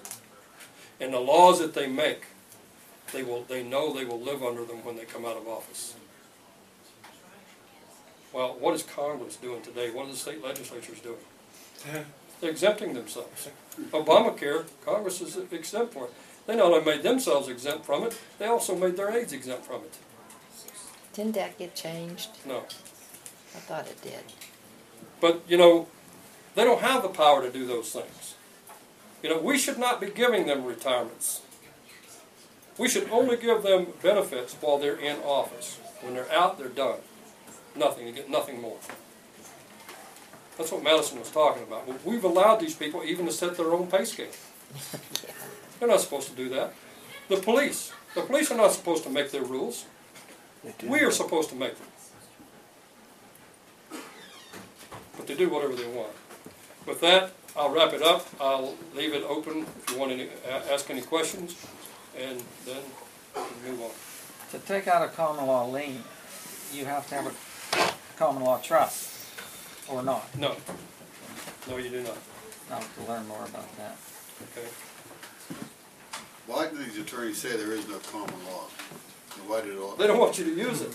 If they lie to you, if they tell you something don't exist, you're not likely to try to use it. Do they, because of that slave thing? Is that why they think that maybe that you don't have any rights under common law because you're no longer? Well, you're only a debt slave by statute and by the so-called 16th Amendment. But I encourage you to look up the Supreme Court cases on the 16th Amendment. In the Bruce-Haber case, the High Court said this, and they can't interpret the Constitution. They can only interpret the Act or the statute if it's consistent with the Constitution, but they can't interpret the Constitution to make it the other way around. But the Bruce-Haber case, the court said the 16th Amendment created no new taxes. So if they didn't have the tax before, they don't have it now. No new powers of taxation on the people. Exactly. And so, but people don't see it. They never read cases, and they don't know how to read them. Even lawyers, the lawyers will sit there, even if they do know it, they'll lie to you. They won't tell you the truth about it. And in the Pollock versus Farmers Loan Association, they said the same thing. They said all income taxes are taxes on your labor. Article 1, Section 9, Clause 4 prohibits taxing the people directly. It's a direct tax. Article 1, Section 9, Clause 4 says, no capitation or other direct tax shall be laid except according to the census herein before directed to be taken. Article 1, Section 2, Clause 3 makes it very clear that taxes can only be equal apportioned among the people in the states. So if the bill for Pennsylvania is $1 million and they have 1 million people, they can charge $1 to each person. It doesn't matter how much you earn or how much you have. $1 to each person, and that's it. That's equal apportionment among the states. The states gets billed for the million, they bill their citizens. That's the purpose of the census. The census is not for all the stuff that they have on there. And I encourage you never to answer anything except how many people are at that place for that census report. If you have yourself, your wife, and 4 kids, you've got 6 people. Put down 6, and that's all you need to do. Do nothing else. If they say, well, we'll come out and interview, and I'll arrest you for trespassing if you do. And when they come there, put them under arrest. Don't be afraid of it.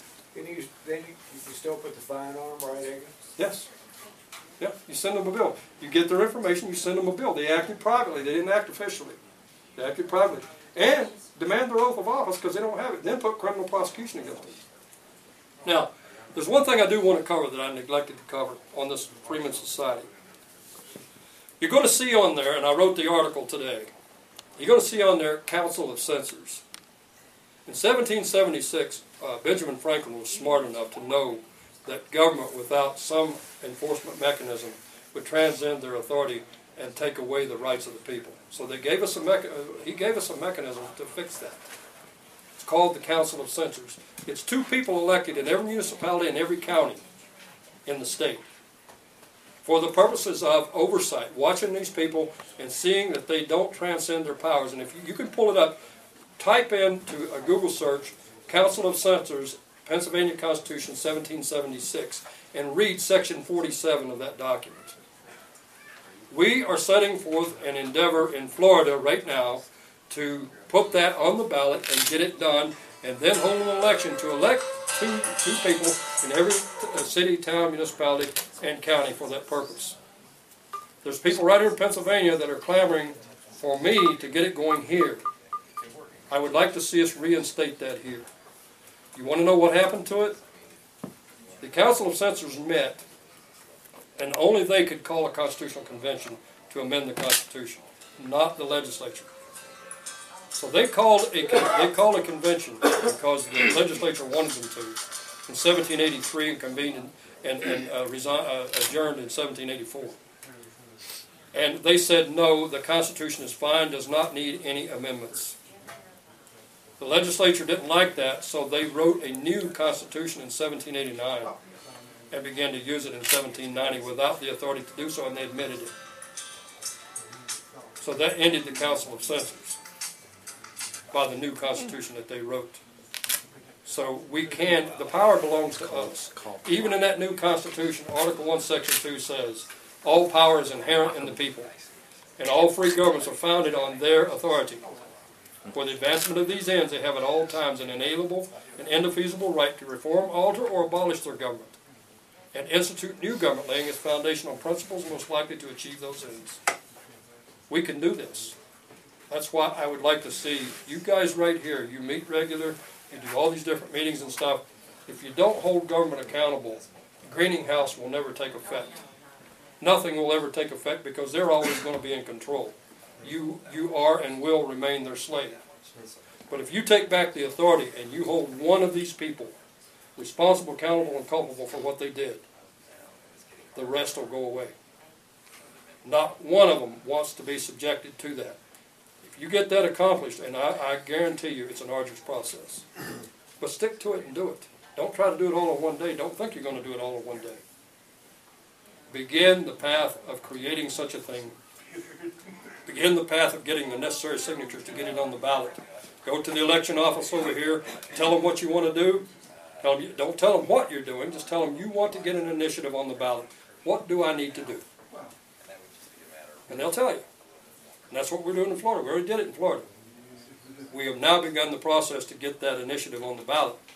Now, if people find out there's not going to be any more property taxes, there's not going to be any more building permits, there's not going to be any of these things that you are having to be burdened with today, they're going to like that. Not all, but there's going to be enough that you'll get enough signatures to get that initiative on the ballot. And I believe that that initiative will pass. So this Freedom Society, like I said, Benjamin Franklin referred to us more than 27 times in that original document as free men and women. He never referred to us as subjects, citizens, or anything else. The 1968 Constitution refers to you as a subject. How did you subject yourself to something you didn't authorize them to do? Any more questions? Just about mailing address for the individual, the exchanger. Mm-hmm. Does that matter? Does that need changed? No. No, your mailing address can be the same even though you no longer own it. But the fiduciary officer who administrates the trust needs a separate mailing address that could be verified. It shows contractual agreement separate from you, the exchanger, because you're no longer the exchanger. Remember what it said. You're no longer the exchanger. Once the deal is done, you now are the holder of beneficial interest. Is there a contract in there for me to live on the property? Yes. Absolutely. There's a contract in there that allows you to do whatever you want to do. but you don't want to subject yourself to statutory rules, so there's things you might not want to do, but you wouldn't want to do them anyway. I'll have to study that. I only have one question. Who's going to head up the Freeman Society in Butler County? And Allegheny County. Well, I think Jim Harvey good for Allegheny. I'll handle Allegheny. All right. Mr. Speaker, I nominate Gary V. for, Let me make a recommendation on what to do about that. Okay. Since you're willing to be the chairman, act as a chairman at this point, and I'll delegate you as the chairman.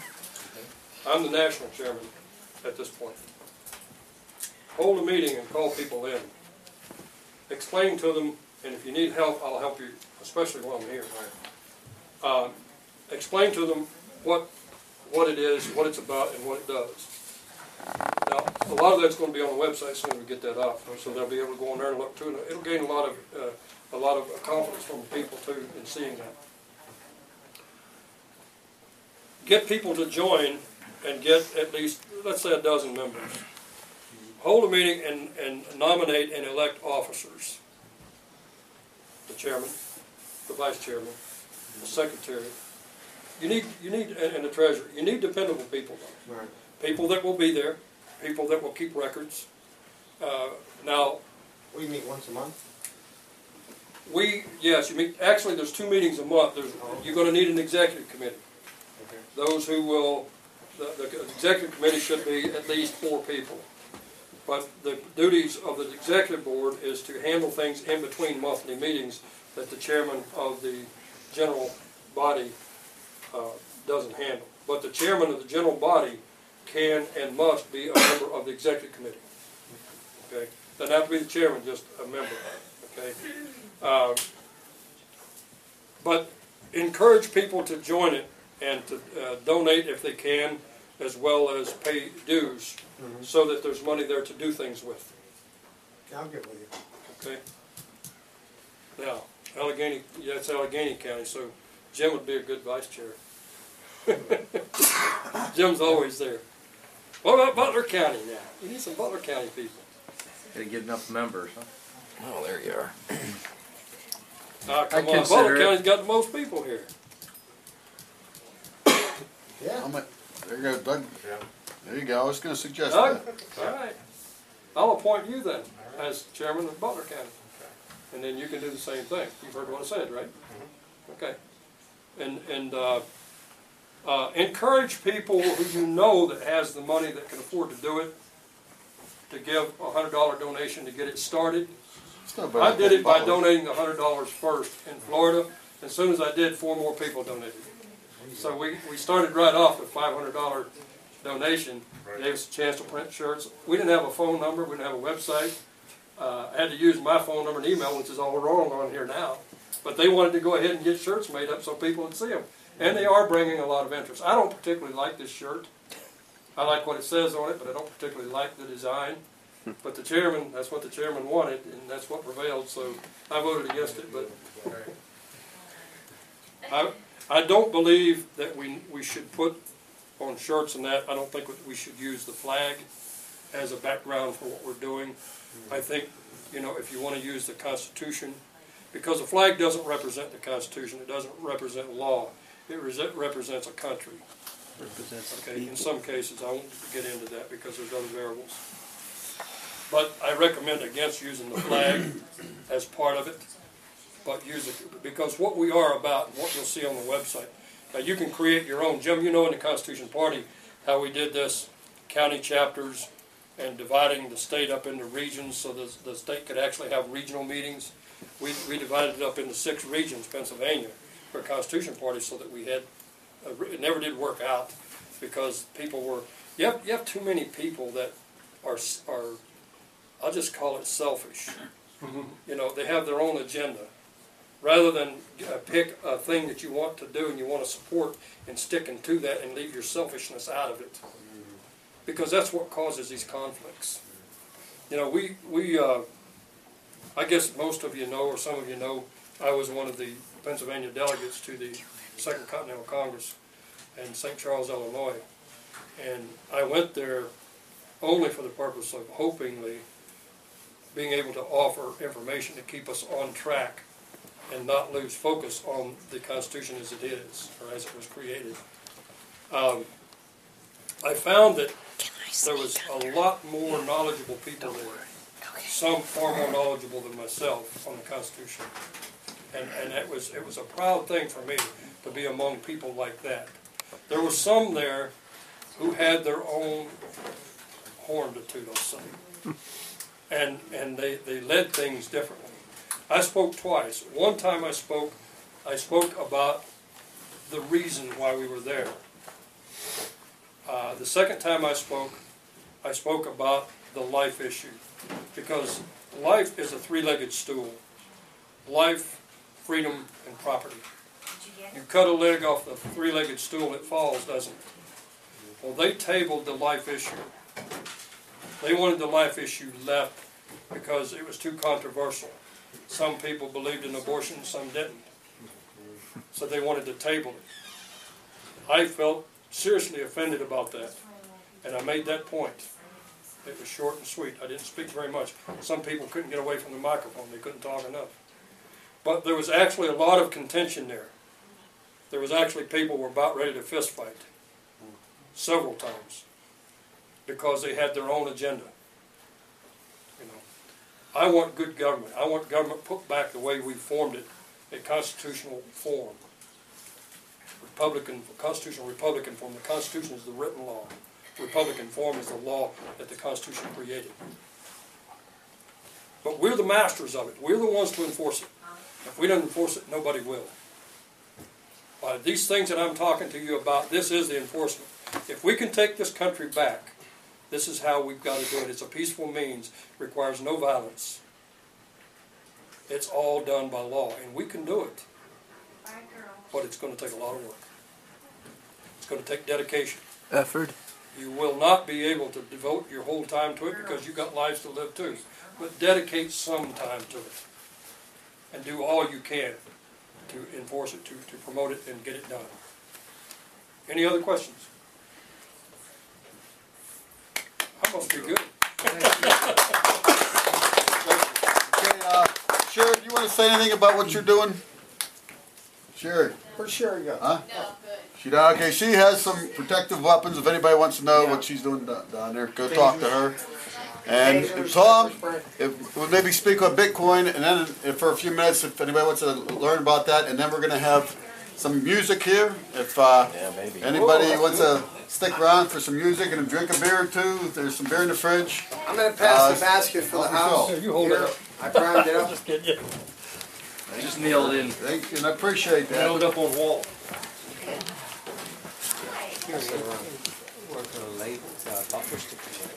I haven't heard from him. Okay. I don't want to press him. I don't want to press him. Yeah. Thank you. I'll get you just in a minute.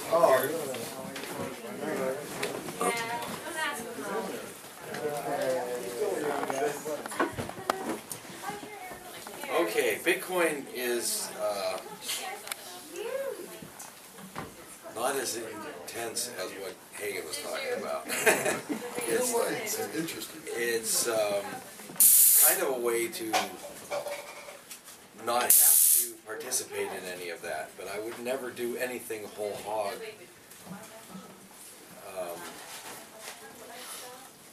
When I'm investing any kind of money in something, I guess I'll put it that way. You have to hedge your bets. I've been investing for a really long time, and you really do need to learn how to hedge your bets and diversify. And one of the things that you can diversify into, which will actually help the breeding house, because Mike is using it as almost like a tally stick. Only you can use currency in trade instead of a tally stick for work or products or whatever. Bitcoin is basically, it's called a cryptocurrency, and it trades on a market just like any other currency, and you can buy it from people with cash or gold or silver, and then you can use it to buy other things like services, goods, and any kind of electronics for sure that you want from the internet. Basically, it was created by this guy Satoshi Nakamoto, and nobody knows whether that's a real person or a group of people that were hackers. And they wanted to come up with a currency that operated outside of the Federal Reserve System. Everybody here knows that the government is corrupt and stealing from us every way they can. And a way to push back actually is to use Bitcoin and to encourage other people to use Bitcoin, because the way it works, it has nothing to do with the government and taxation. You can buy and sell anything you want, and you are limited to your imagination. There's no limit to what you can use. You can buy it for, put it that way, including illegal things and stuff. And there's actually places online where you can, but I don't advocate that. So when I found this stuff, it was probably about, what, 3-4 months ago, 5 months ago. I bought it at 37, and it's trading right now at about $125 per Bitcoin. And the value goes up and down. I mean, there was a bubble. It went up to like $280, and then it went down to $90. Yeah.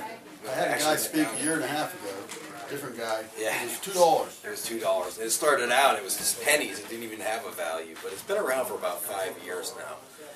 And you get one of those little QR codes or an address that people can pay to, and you can also spend from it. It's like an electronic wallet. And the easiest way, actually, to learn about it is to go to my website, which is myfreemarketincome.com. Or Mike's, which we still don't have. Anyway, when you go there, WordPress. You can poke around and you can learn. There's like an actual tutorial about Bitcoin. And what I wanted to do is I'll just give everybody a card. It's for free Bitcoin. If you make the effort and you go to my website and you check it out, follow the directions on the card, I'll give you what's called a micro payment. And you can, in doing so, you'll learn what it is and how it works, and on a real rudimentary scale, 10 cents is what it'll be worth. It could be worth like $50 5 years from now, or it could be worth nothing. You know, it's a currency, okay? But if you want to really know, how Bitcoin is and how it works, tutorials are on there, and it really explains it better than I can, and talks about the history and everything.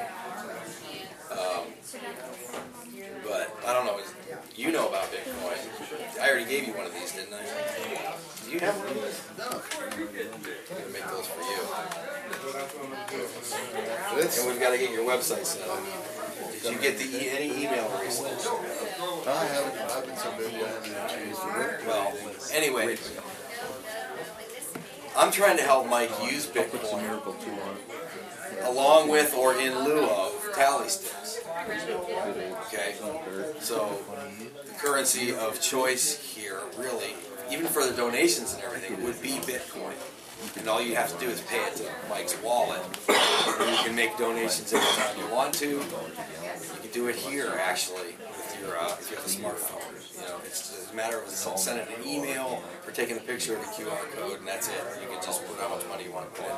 The coverage is really spotty here, and I don't have any way to show you my phone. They actually have applications you can put on your phone so you can transfer it. And there's also local exchanges for Bitcoin. Well, you're closer to Pittsburgh. The people that actually have Bitcoin for sale, you can actually go into a coffee shop and you say, hey, I want to get some Bitcoin.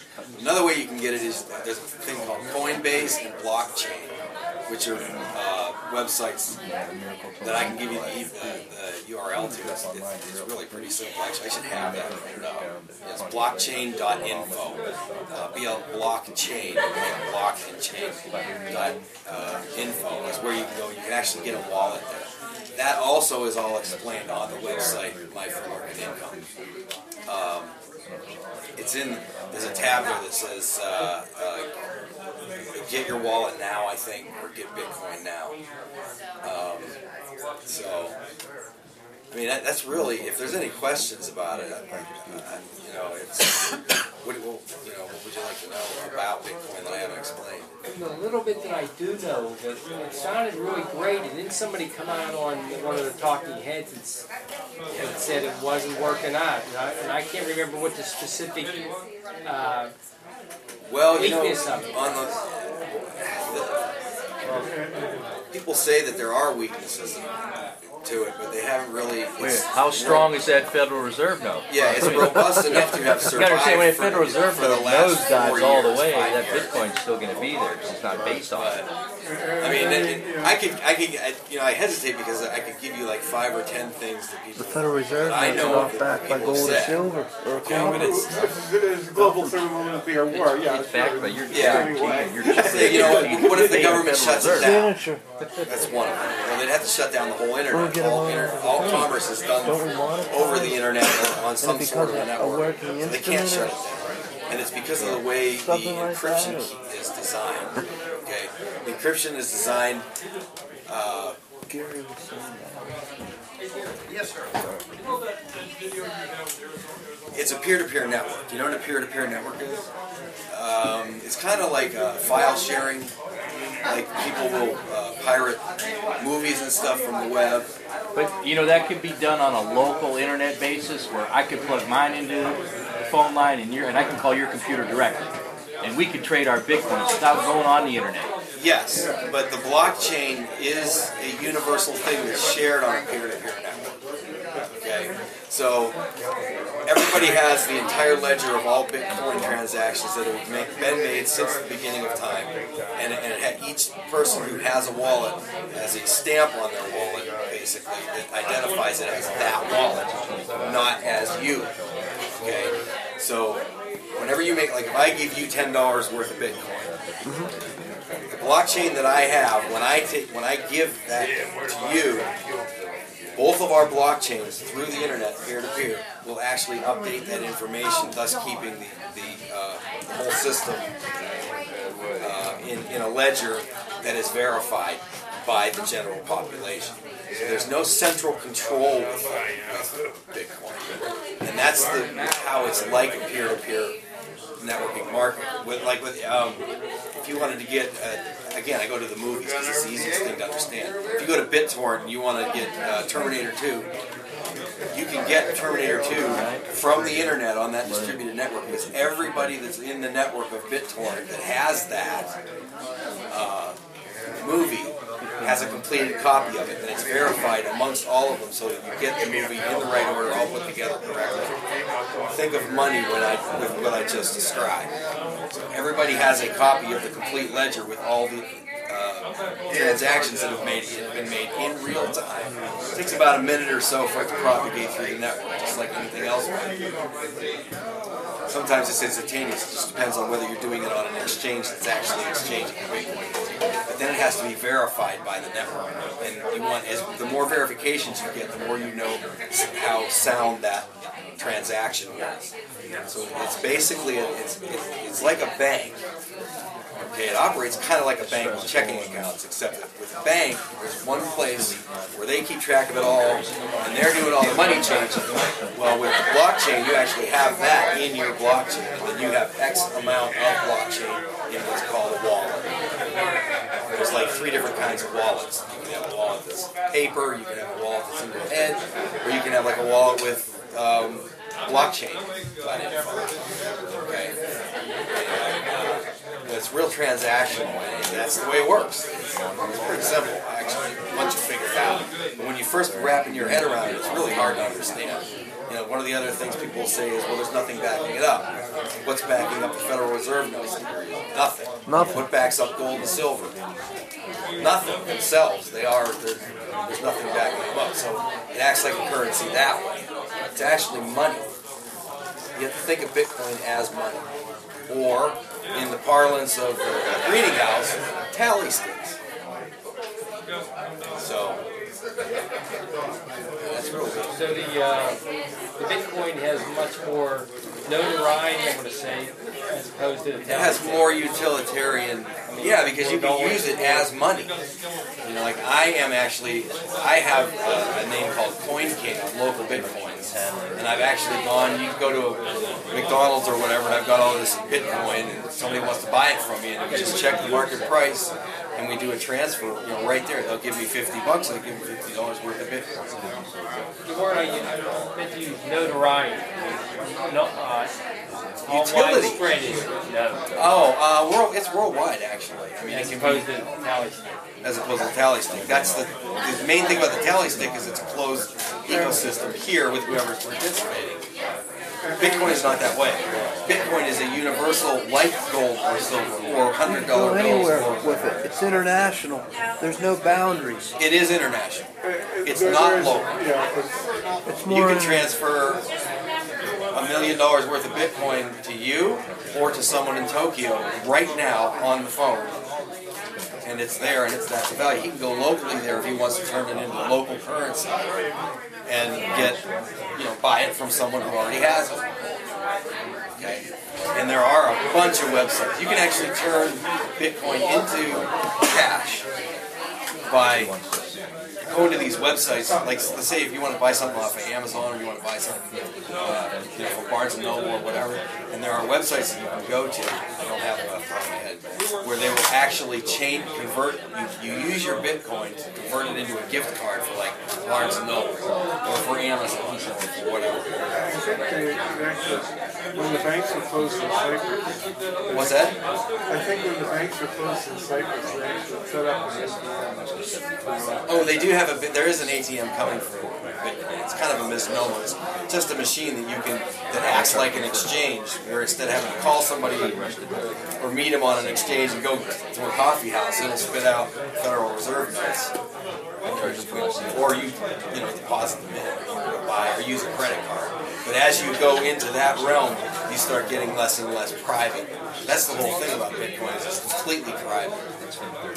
If you were to buy Bitcoin from me, nobody knows but me and you. You gave me cash. That's the way it works. And that is a way to protect privacy. I believe in gold, silver, and Bitcoin. And what I do is I take a third, and a third. Well, there's real estate too. But there's no way of hiding real estate. So you take a third, and a third. Bitcoin, which is cash, gold and silver, and then you just keep it balanced. Save your money that way. And that's one way to be completely off the grid as far as your money goes. Because your money is, you're tracked with your money no matter what you do, especially if you're using credit cards and stuff. This is actually kind of like a credit card, only there's no trail. There's no paper trail. So, any instance, does Bitcoin has a certain equal value in Federal Reserve notes? Well, it has the value that the market assigns it, just like a dollar has a value. Like if you, It's kind of like when you're thinking of currency, you actually have to kind of think globally, because like the dollar is worth, well, a dollar, this or that in the store. Well, if you were a European and came here with euros, you'd have to convert it into dollars. But they have a value that's based against the dollar. So it's kind of irrelevant to think of Bitcoin, kind of like gold not really having a value. Gold doesn't really have a value, it's just that it's rare and people... Trying to buy it for $1 a day, you ain't gonna buy gold. Yeah. You say it doesn't have a value. No, actually gold, no. It has to do with what the dollar is worth. What? Gold 35 years ago was worth $35, $40. I don't agree with what he did. Digital money. What does the government want? They want you to go digital money. Think about that. No, it operates outside of their system. They don't have any control over it. They have shut the internet down in the Midwest in the last week. You're telling me you can control this? No, you cannot. No, I said you can't control it. You can control Bitcoin. They will get it. They've already proven that they can do that. No, they can't. Running up high, they could bring it If I give you $50 here, how can they control it? It's the same thing. They're going to control it. How? They're going to wipe you out. How? How? They'd have to wipe out every computer that has it. They'd have to shut them all down at once. They can't do it. What about all the computers in Tokyo? The ones in Hong Kong, the ones in Australia, and the ones in Europe, and the ones in the Netherlands, and the ones in South America. How are they going to do that? They can't. They can't. They can't really control it. They can wipe them out. Yeah, okay. It always takes one. And then wiping it out, there's going to be a whole lot of other violations too. Whether or not they can get into it, I don't believe it. They can't. They can't. It's encryption. I'm not explaining it right, but they can't. There's no 100% guarantee. If they could, there would be no file sharing sites on the web. If they could, there would be no